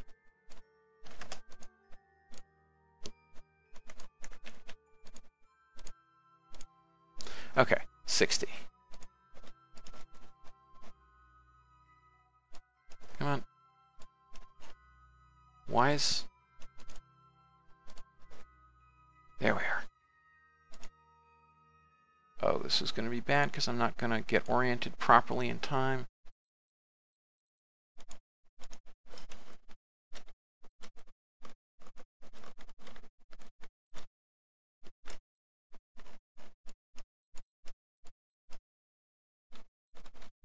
Okay. Good enough. So we're coming into a quite high perigee. Our entry angle, let's compute this. 34.74 angle of attack, pitch is 39.6, so that's 4.9 degrees. Yeah, 4.9 degrees entry angle. So that's a very shallow entry angle. I'm not even sure whether that's within Apollo's reentry corridor. And again, we're coming in at 11,165, which I'm fairly sure is at least 100 meters per second faster than Apollo ever did. But I'm sure that people who know their Apollo missions better than I can correct me on that one.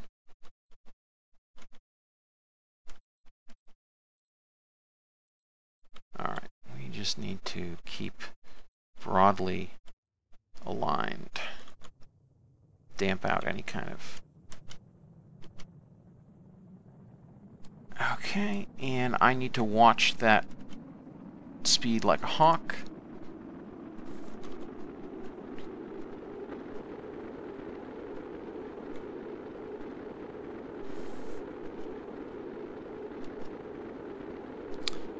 Okay, so yeah, like I was saying, the skipping out of the atmosphere problem for Apollo was because, remember, we're still at escape velocity. So if we came in really shallow, the Earth wouldn't slow us down enough. Because remember, when you're coming back from the moon, if you burn hard enough, you will escape the Earth-Moon system. And they did burn hard enough to do that. Whoa, whoops. I was not paying attention to my vertical velocity, so this started a bit late.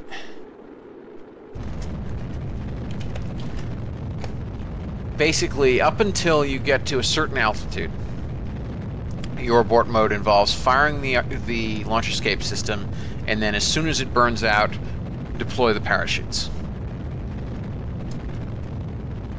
Pitch down a little bit. Once you get higher, you would be firing the launch escape system to pull you away, and then you'll coast on up and then coast on down. Higher yet, and you actually perform a minor suborbital reentry. And by minor suborbital reentry, don't think it's too gentle. I mean, that famous Soyuz abort, what was it, 19? I think I forget. No, 7. One of the, I forget exactly which. They suffered something like 19 Gs. And basically permanent back trouble. It was fairly brutal. Alright, our time to apogee is decreasing a little bit faster than I'd like, so I'm going to actually maintain our pitch. So then, once you light a stage by which, if the engine fails, well, the engine fails. It's not so catastrophic, and it's unlikely to explode, and even if it did start to explode, it wouldn't actually have that much force. Then you can get away with jettisoning your launch escape system, your abort tower. Guess I should have maintained my pitch a little higher. Doesn't actually matter.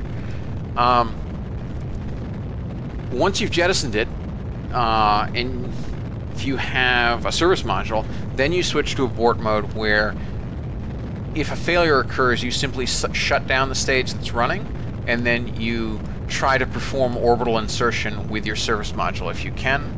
Otherwise, you just use the service module to get far enough away from the second stage and then prepare for reentry.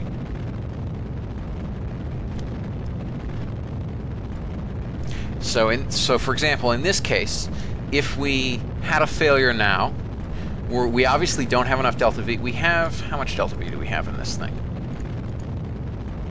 704 meters per second. So we don't have enough delta V to achieve orbit. We would just use the service propulsion system to get the heck away and then re-enter.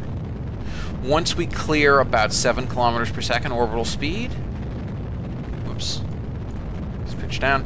Once we clear that hurdle, then we'll actually be able to abort to orbit. Sorry, once we clear a bit faster than that, because obviously if we abort to orbit, we still need about 60 meters per second to perform a retrofire, so we actually can leave orbit again.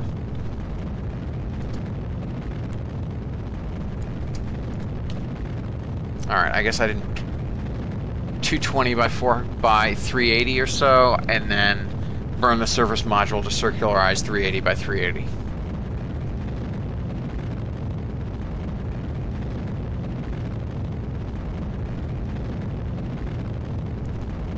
Pitch up a little bit more. We're still going fairly slowly.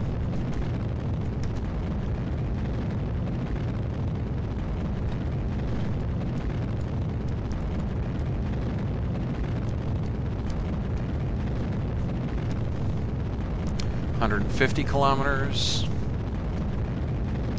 So a bit on abort modes. Basically, for a more complicated launch vehicle than something like Mercury Redstone, you're going to have, and particularly if your capsule has any kind of service module with its own propulsion, you're going to have a variety of abort modes.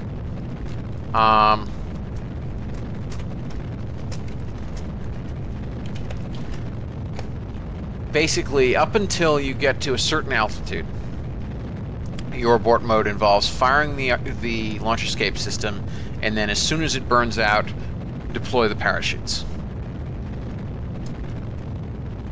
Pitch down a little bit. Once you get higher, you would be firing the launch escape system to pull you away, and then you'll coast on up, and then coast on down. Higher yet, and you actually perform a minor suborbital reentry. And by minor suborbital reentry, don't think it's too gentle. I mean, that famous Soyuz abort, what was it, 19? I think I forget. No, 7. One of the I forget exactly which. They suffered something like 19 Gs, and basically permanent back trouble. It was fairly brutal. Alright, our time to apogee is decreasing a little bit faster than I'd like, so I'm going to actually maintain our pitch. So then, once you light a stage by which, if the engine fails, well, the engine fails, it's not so catastrophic and it's unlikely to explode, and even if it did start to explode, it wouldn't actually have that much force. Then you can get away with jettisoning your launch escape system, your abort tower. Guess I should have maintained my pitch a little higher. Doesn't actually matter. Once you've jettisoned it, and if you have a service module, then you switch to abort mode, where if a failure occurs, you simply shut down the stage.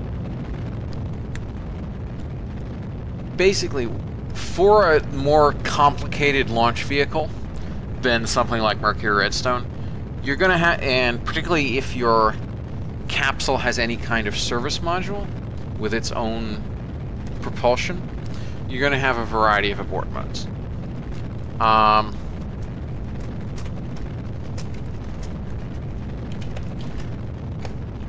basically, up until you get to a certain altitude, your abort mode involves firing the launch escape system, and then as soon as it burns out, deploy the parachutes. Pitch down a little bit. Once you get higher, you would be firing the launch escape system to pull you away, and then you'll coast on up and then coast on down. Higher yet, and you actually perform a minor suborbital reentry. And by minor suborbital reentry, don't think it's too gentle. I mean, that famous Soyuz abort, what was it, 19? I think I forget. No, 7. One of the I forget exactly which. They suffered something like 19 Gs, and basically permanent back trouble. It was fairly brutal. All right, our time to apogee is decreasing a little bit faster than I'd like, so I'm going to actually maintain our pitch.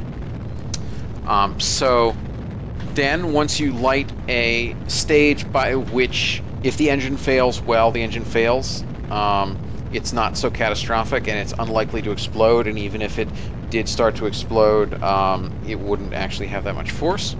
Then you can get away with jettisoning your launch escape system, your abort tower. Guess I should have maintained my pitch a little higher. Doesn't actually matter. Once you've jettisoned it, and if you have a service module, then you switch to abort mode, where if a failure occurs, you simply shut down the stage that's running, and then you try to perform orbital insertion with your service module if you can. Otherwise, you just use the service module to get far enough away from the second stage and then prepare for reentry.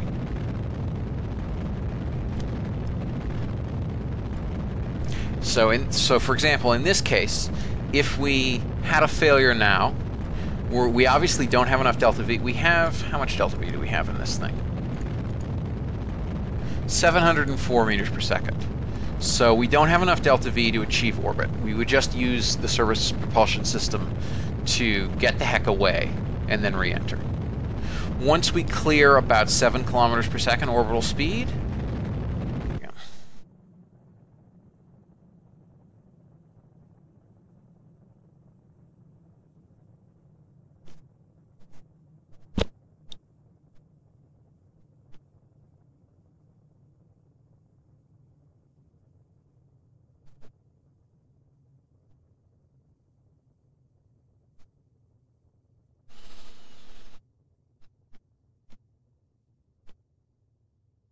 yeah, so our climb rate is decreasing. We're still moving pretty fast. We're moving about 800 meters per second short of orbital velocity. That's still pretty fast. Over almost 6.5 kilometers per second surface relative. Probably around, yeah, just shy of 7 inertial.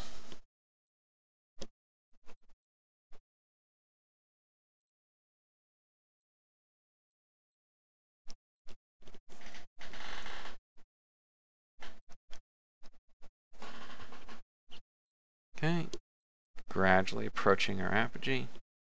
Lift is still continuing to push the apogee a little bit higher. Just a little bit.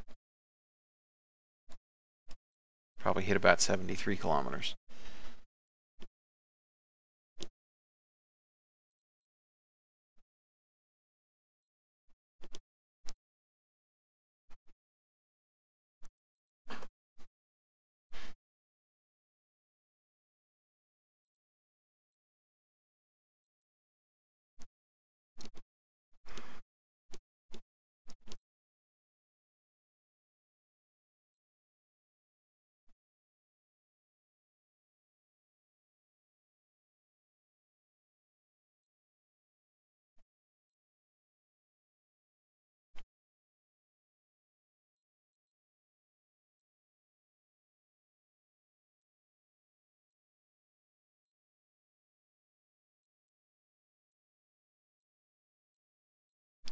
Okay, downwards we come. Check the map. That's interesting. We went well past Texas. We're now passing over the Cape. And we're going to end in the mid-Atlantic. You know, right a bit north of the Caribbean, really. That's not going to be hard for the recovery ship at all. Yeah, this was a test flight with flying, presumably because the drag was too severe. So that seemed highly successful.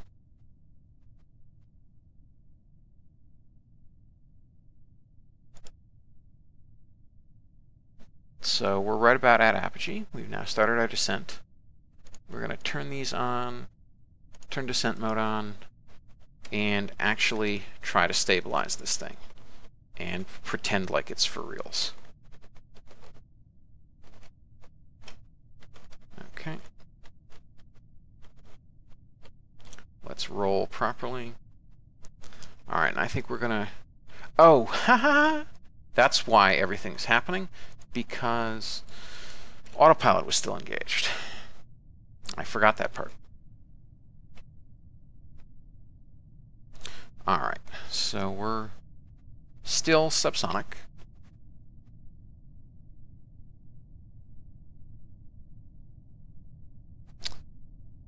Yeah, so it is ironic that the launch vehicle we built for this looks a lot like Little Joe 2, with those fins and with it being short and stout. The difference, of course, is that that was a liquid stage, and both the original Little Joe designed for Mercury and Little Joe 2 used for Apollo were clusters of solid motors. In Mercury's Little Joe case, they were 4 casters with some recruits for extra liftoff thrust. And in the case of Little Joe 2, I believe they were algols, which were used as, I think it's the first stage of the Scout launch vehicle. Forget exactly what Little Joe 2 used. But basically, the main idea behind both the original Little Joe and Little Joe 2 is you design a super, super cheap, entirely solid propellant launch vehicle. Because, of course, at that time, they didn't feel that solids were safe enough for crewed spaceflight. I think with some justification, frankly. Okay, we're coming up just about to chute deployment. And you design this launch vehicle that basically mimics the performance of the actual booster you're going to use. In Mercury's case, it was the Redstone. They basically quite precisely mimic the performance characteristics of the Redstone using Little Joe's set of solid motors. Okay, we have drogue full deployment, slowing down to about 80 meters per second. And we have main semi-deployment and main full deployment.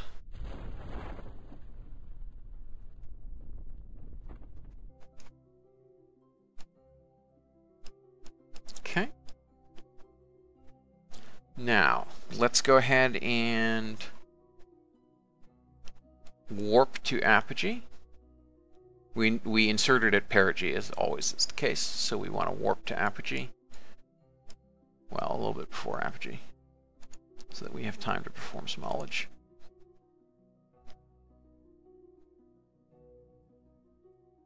Okay, and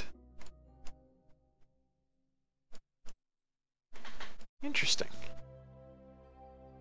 We have no SAS modules and no, well, who cares?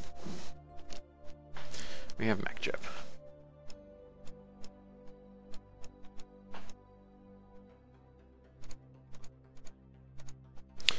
Okay, so now we want to perform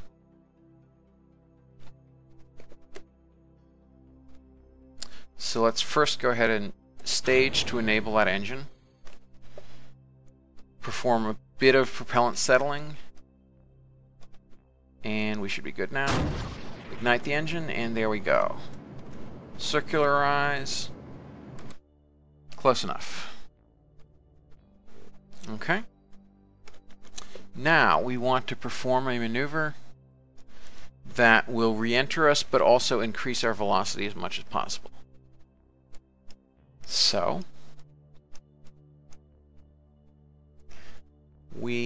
I think we'll want to re-enter.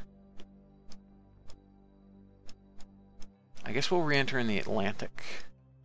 And I think we perform the burn about here.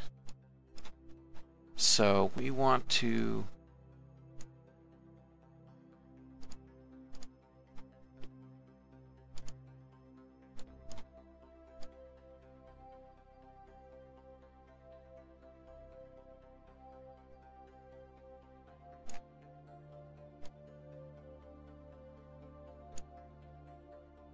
$125. Nope, needs to be lower than that.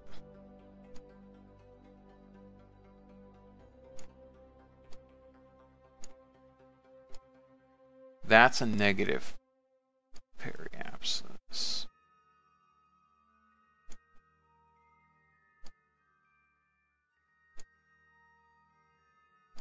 Still too low.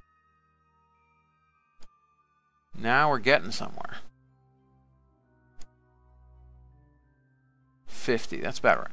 All right, so let's perform that maneuver.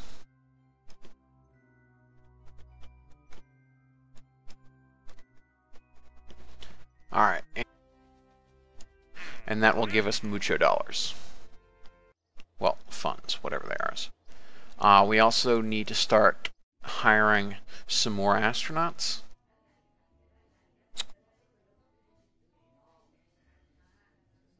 And yeah, so Bobby Deckard was the only one who hasn't flown yet.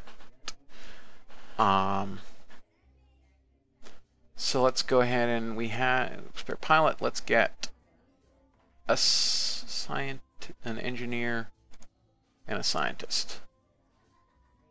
Now let's go ahead and get a pilot, an engineer, and a scientist. Okay, and they all have decent stats for all the good that stats actually do, which is nothing. Okay, so we now have 3 full crew sets. And that took us down a little bit in terms of payouts, which was not awesome, but acceptable. What are we doing on the hydro? So 49 days until we can unlock the next node of Hydrolox engines. But we'll deal with that in the next episode, I'm sure. So let's wait until Labrador 1 is ready. And we also probably need to queue up, assuming this flight goes successfully, we will need to queue up our actual circumlunar test shot. So let's warp till that's ready. Roll it out.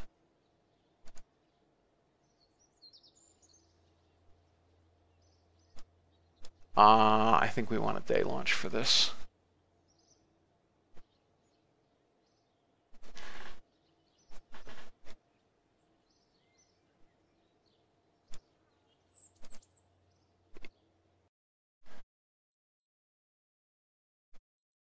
How close are we today?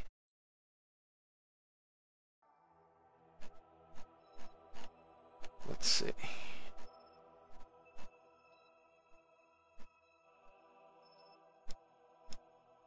Okay, so it's early morning. Looks like.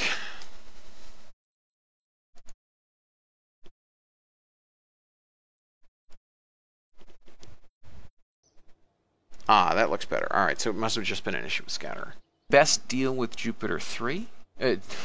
Jupiter. I've been talking about Jupiter a lot, and we're going to Jupiter. Let's deal with Dove 3, which has a Jupiter fine-tuning maneuver.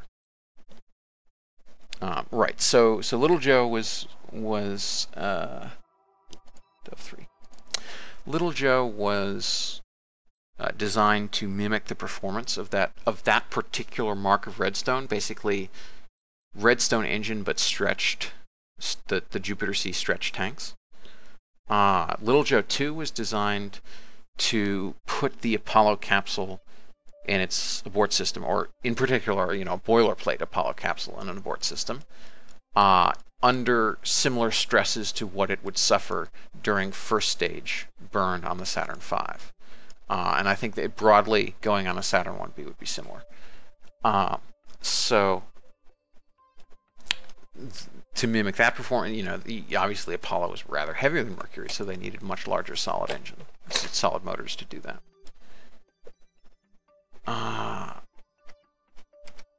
Let's go ahead and align.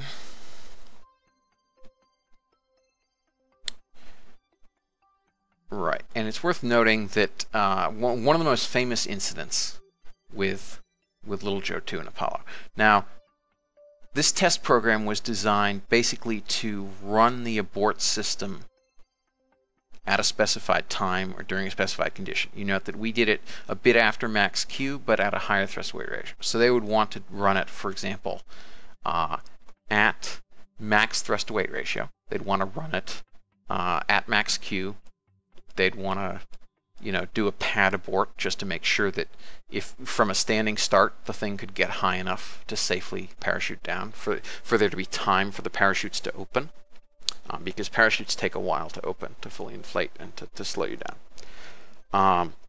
But the interesting thing about the whole Apollo and Little Joe 2 series, now I forget which test flight this was, but one of them, there was actually a failure during the test. So it was a failure of a failure test. But the amazing thing is, and it was in fact the best test that they could have run, was the Little Joe 2 booster started to break apart. And the Apollo abort system detected this fault, automatically triggered the launch abort system. The capsule separated successfully and parachuted safely to a splashdown landing. It was the most perfect test of that abort system you could ask for, because it was actually a rapidly spiraling failure where the whole thing just started breaking apart. I mean, there's video of it. You can watch it. I highly recommend you do watch it because it's pretty amazing. And you can see the Little Joe 2 just bursting apart. And the Apollo, you have to try to do it in radiative equilibrium. But that's not an option for us on a lunar reentry. Okay. So, coming up, we have the launch abort test. So let's warp to that.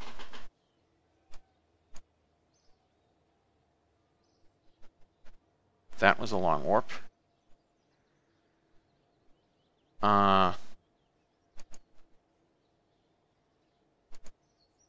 In fact, it was such a long warp that we're going to have to do our first Jupiter fine-tune maneuver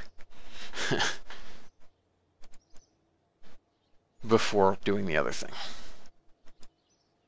Alright, so for this, no crew aboard. We're going to do a separation at max Q, which is going to be, I think, fairly close to max G.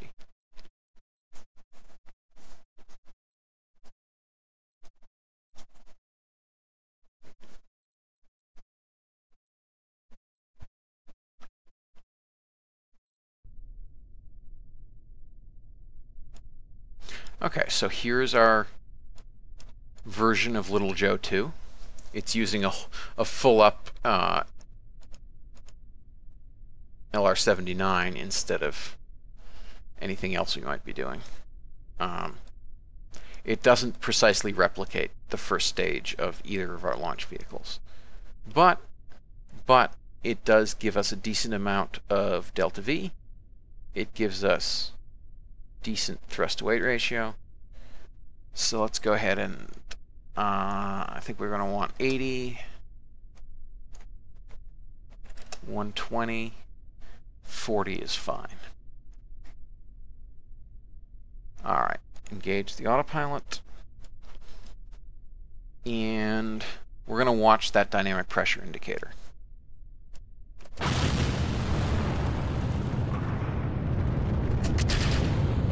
So up we go.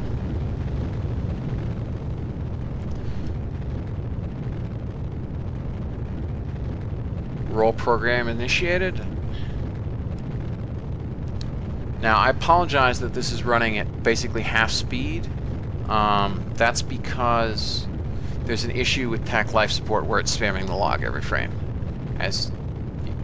Oh no, there is not. I don't know why we're running at half speed, given that there isn't anybody aboard, so it's not a TAC less issue.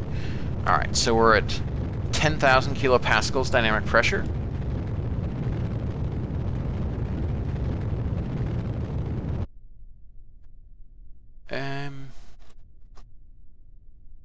I think we're going to want a decently high orbit, which we will certainly be able to get with this launch vehicle. That is for sure. A little flickering. Let's look at our contract.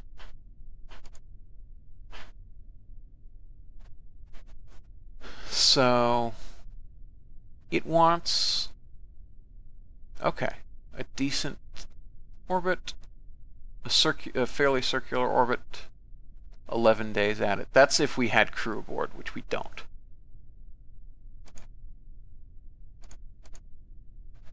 So, trying to remember what the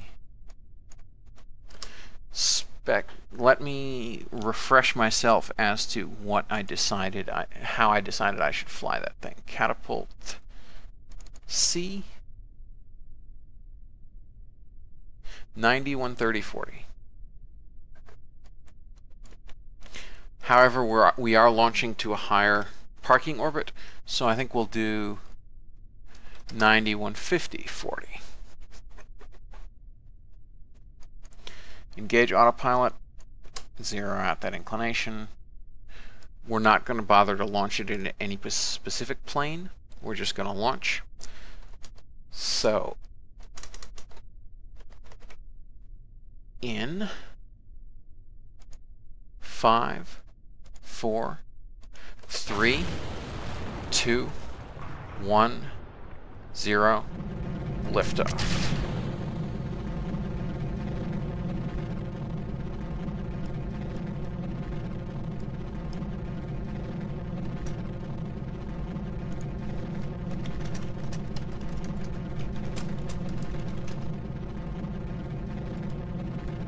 Okay, roll program complete. Not really sure why the clouds are flickering today, but that's fine.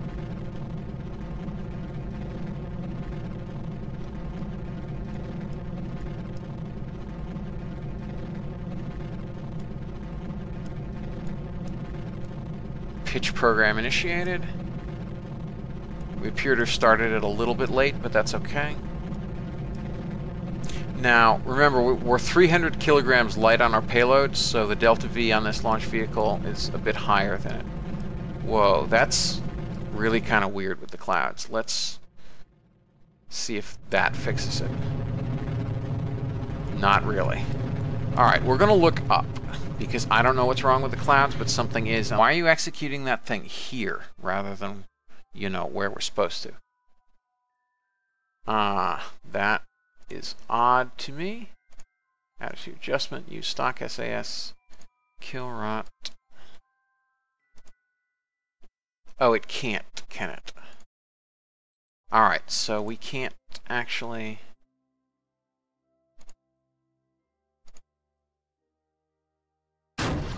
Why is it? Oh, it must be because there must be a bug where it executes the thing immediately if you don't have SAS. That is a really odd bug to have, I have to say. But let's go ahead and warp. The next maneuver, we'll just spinny, spinny, spinny for a bit.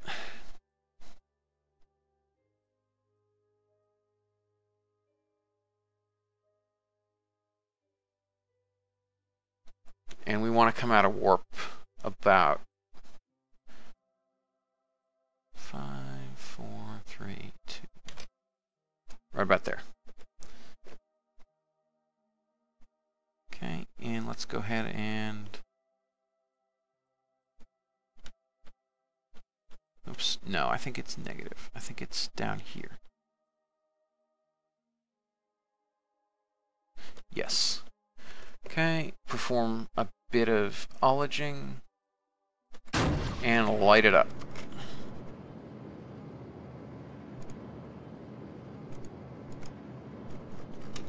Whoa, whoa, whoa, whoa. Okay, that's good.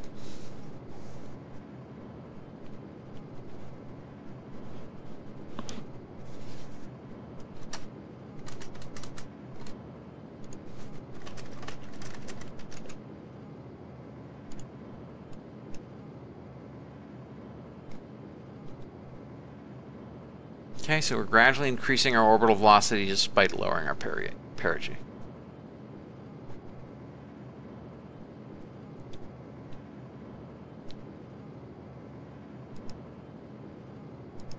How's this doing? Looking good.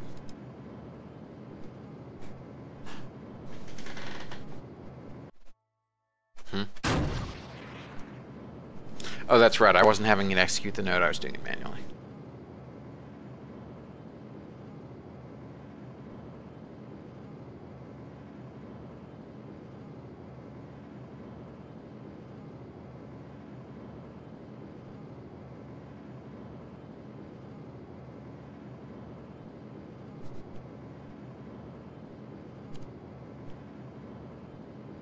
Calling it that is because we are using the lift of the pod. We went in deep, and then we used the lift of the pod to get us out of the deep atmosphere again. That's not to say that you can't do a reentry with a purely ballistic, like you can't do a purely ballistic reentry that doesn't go into the atmosphere, leave the atmosphere, and re-enter the atmosphere. That's possible. It's harder, but it's possible. Which means that the whole skipping thing doesn't quite work. Most of it's just orbital mechanics. Like, if you have, say our orbit went like this, only went down to about 100 kilometers, then we'd go, even if we went in ballistic, we'd go in, we'd go out again, we'd go around, and we'd come back in again. That's really more like, what would you call it? That's really more like an aerobraking orbit than a skip reentry.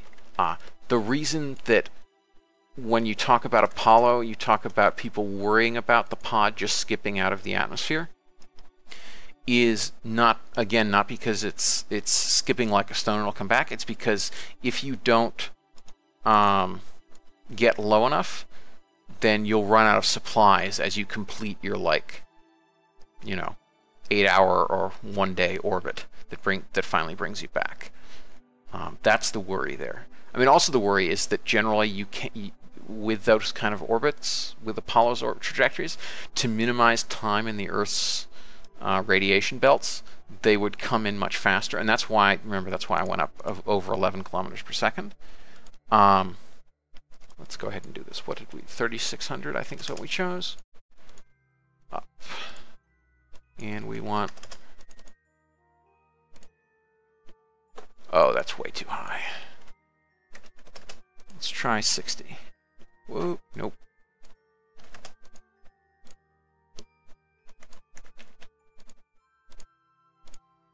Okay, 60. Come on. Why is... There we are. Oh, this is going to be bad because I'm not going to get oriented properly in time.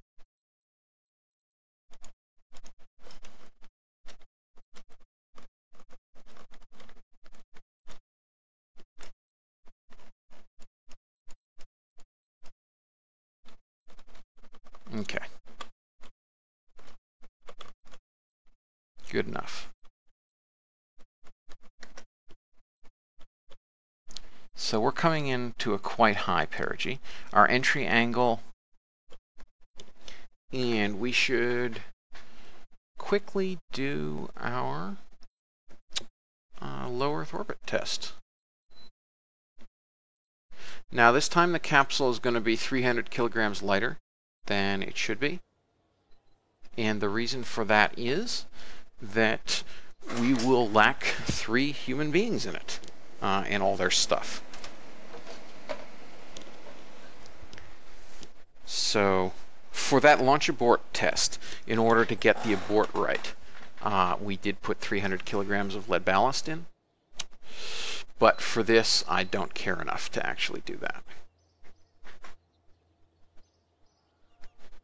So let's see. Is there anything that we should be setting the VAB to building, given that we are kind of short on cash? Oh, I should see what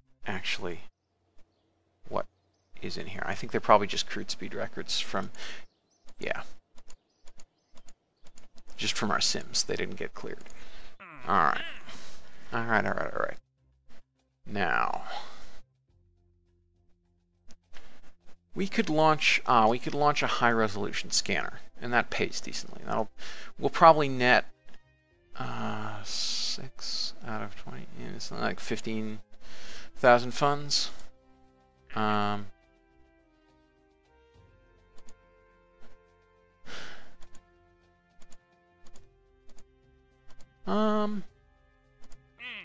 Students Allied Tundra orbit around Earth. Well, we could do that if we really wanted to, but I guess we'll pass for now.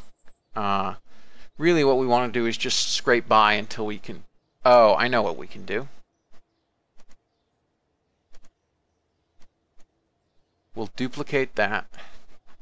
We'll rename it Labrador 2, so that at least we're building something. We don't have to wait further. And great, that's fast to build because I guess it's reusing that command module we just bashed down, or at least reusing some of it. Because we're going to want to perform this mission. Fitting, very fitting. How long do we have? We have 6 months. I think we'll be able to manage it in 6 months. And that will give us mucho dollars. Well, funds, whatever they are. We also need to start hiring some more astronauts out of 20. Yeah, it's like 15,000 funds.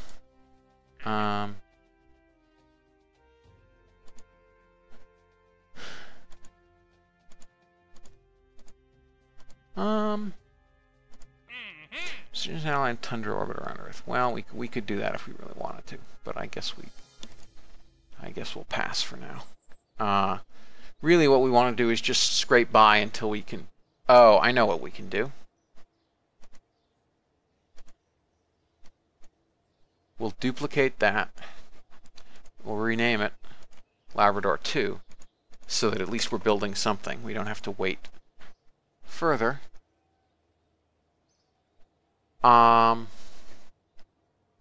And great, that's fast to build because I guess it's reusing that command module we just bashed down, or at least reusing some of it. Because we're going to want to perform this mission.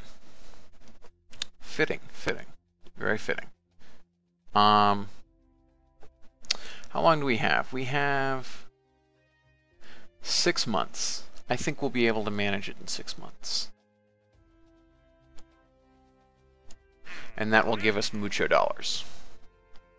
Well, funds, whatever they are. We also need to start hiring some more astronauts.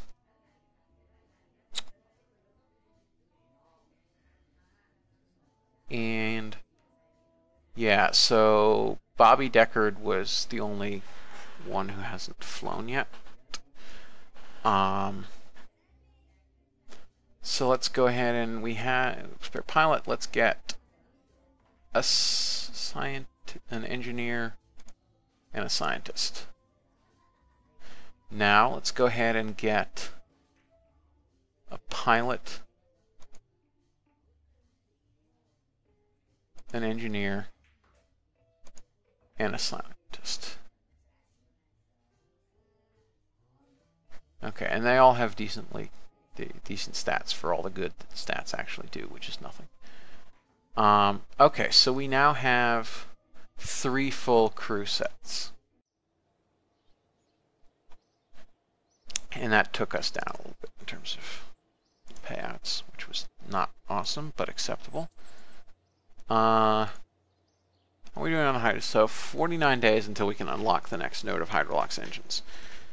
But we'll deal with that in the next episode, I'm sure. So let's wait until Labrador 1 is ready. And try to perform orbital insertion with your service module if you can. Otherwise, you just use the service module to get far enough away from the second stage and then prepare for reentry.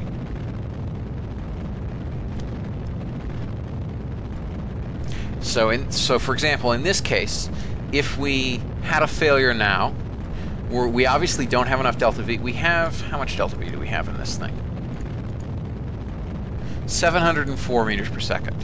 So we don't have enough delta V to achieve orbit. We would just use the service propulsion system to get the heck away and then re-enter. Once we clear about 7 kilometers per second orbital speed, whoops, let's pitch down. Once we clear that hurdle, then we'll actually be able to abort to orbit.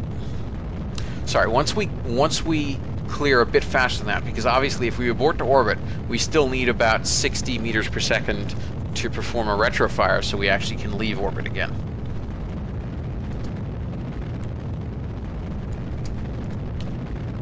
Alright, I guess I didn't pitch down aggressively enough.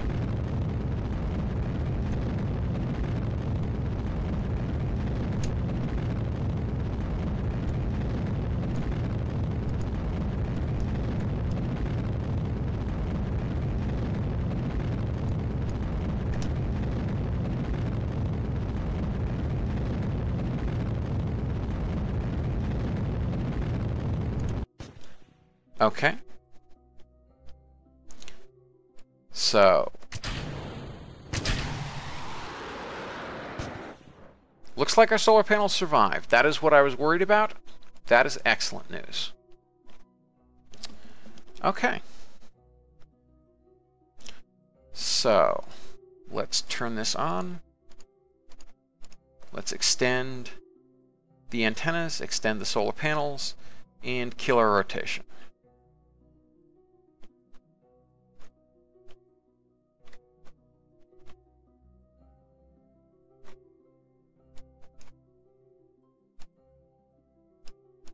Okay.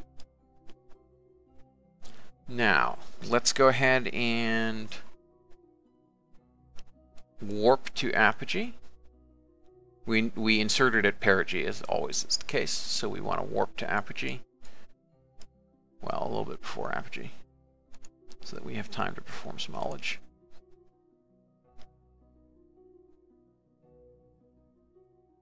Okay, and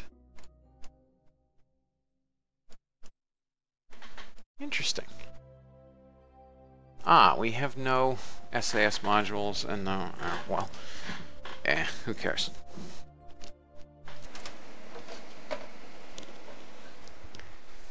So, for that launch abort test, in order to get the abort right, we did put 300 kilograms of lead ballast in. But for this, I don't care enough to actually do that. So, let's see. Is there anything that we should be setting the VAB to building, given that we are kind of short on cash? Oh, I should see what is in here. I think they're probably just crude speed records from, yeah, just from our sims. They didn't get cleared. All right. Now, we could launch a high-resolution scanner, and that pays decently. We'll probably net 6 out of 20. Yeah, it's like 15,000 funds.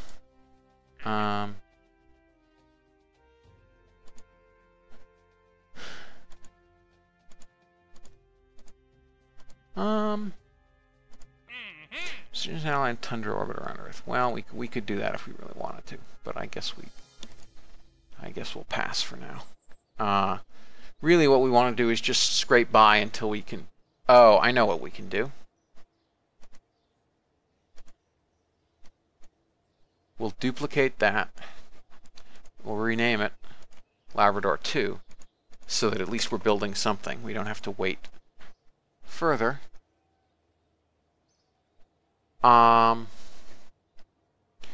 great, that's fast to build because I guess it's reusing that command module we just bashed down, or at least reusing some of it. Because we're going to want to perform this mission. Fitting, very fitting. How long do we have? We have 6 months. I think we'll be able to manage it in 6 months. And that will give us mucho dollars. Well, funds, whatever they are. We also need to start hiring some more astronauts.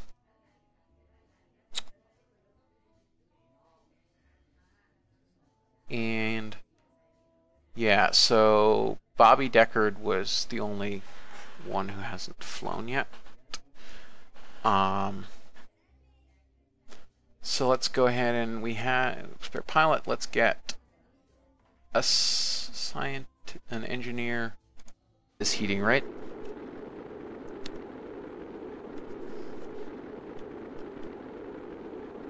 All right. Yeah, that's a fairly high G load. Not gonna lie. 7.3. All right, now we roll inverted and hold it this altitude if we can. All right, it looks like now we can go ballistic. Or we can stay here for a while, decrease that sink rate. All right, now we'll roll again.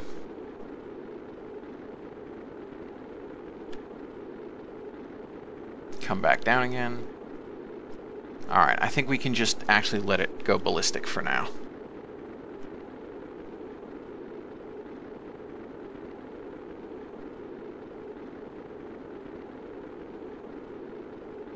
All right, yeah, so this is ending up with less ablator use than before, that's for sure.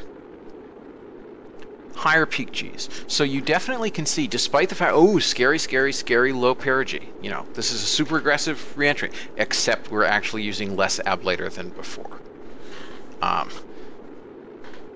You who try to do reentries, even in stock Kerbal Space Program, that is a lesson that you need to learn. That it's not an intuitive lesson, but it is a lesson you need to learn in terms of how reentry actually works.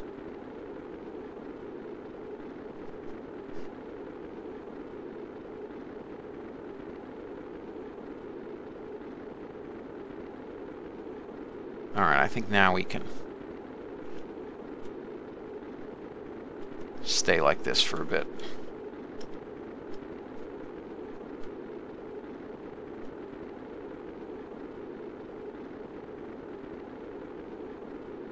Okay, now let's go back to ballistic. When I say let's go back to a ballistic entry, we're not really doing a ballistic entry. We're spinning, and that means that the lift forces will cancel each other out every revolution we do. So in effect, over time averaged, we're doing a ballistic reentry. Because now we have some positive lift, then we're going to have some lift out to the side, then we're going to have some negative lift, then we're going to have lift out to the other side. Yep, look at that ablator. It's not really going to go much below 40. So yeah, so if we're at all in doubt about our reentry velocity, we can stay inverted in the upper atmosphere to push that perigee down. Same kind of perigee as before, maybe 35 or 40.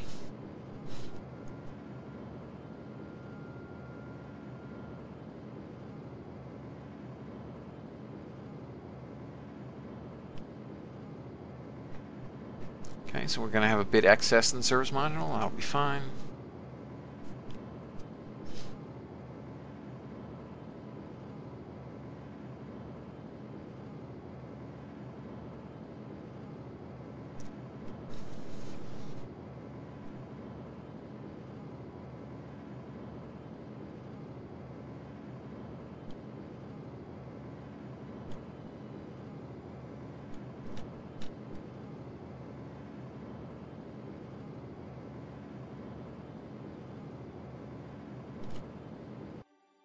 Okay, that will do for now. Let's go ahead and burn a little bit more. Oops, no, we want to get closer to prograde, I guess. A little bit higher. Let's try now. Yeah, that's good.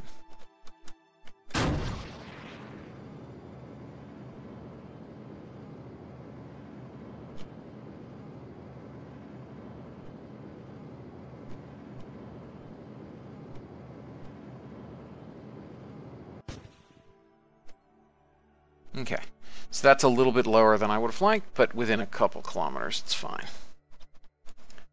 All right, and so we ended up with only a little bit of aerosine to spare. That's fine. So let's go ahead and, yeah, we're flipping inverted. And we want to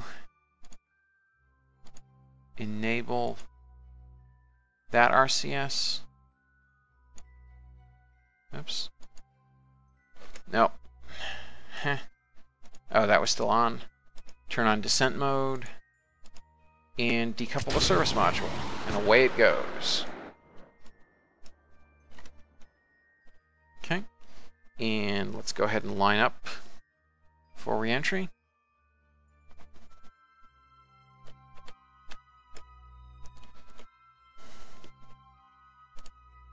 Swap to surface mode just so we can align with our current heading.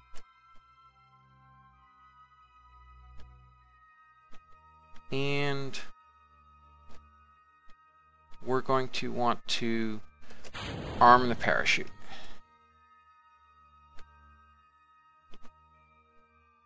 Whoa, whoa, whoa, whoa. Okay, that's good.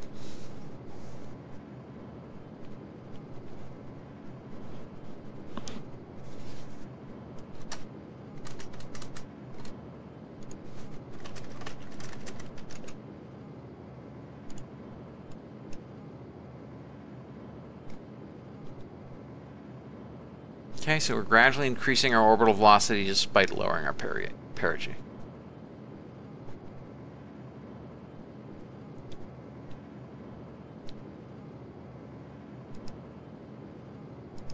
How's this doing? Looking good.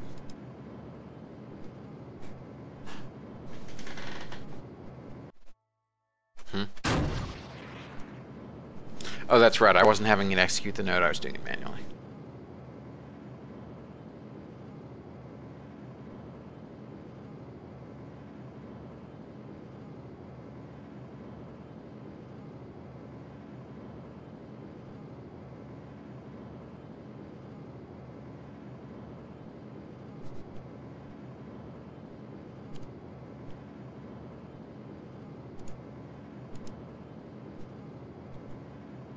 All right, let's roll.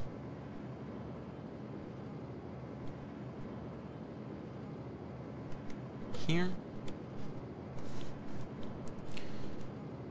272, we have 321 left, that's fine. And what do we want? We want about like a 40. I guess, yeah, the same kind of perigee as before, maybe 35 or 40.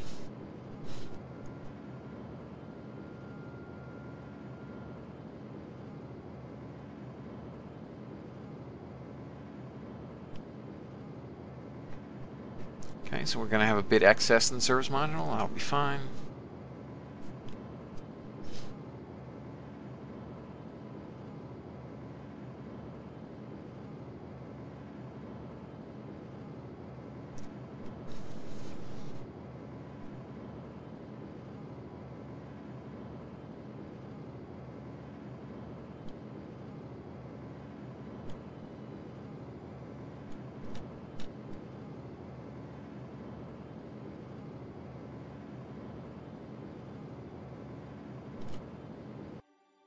Okay, that will do for now. Let's go ahead and burn a little bit more. Oops, no, we want to get closer to prograde, I guess.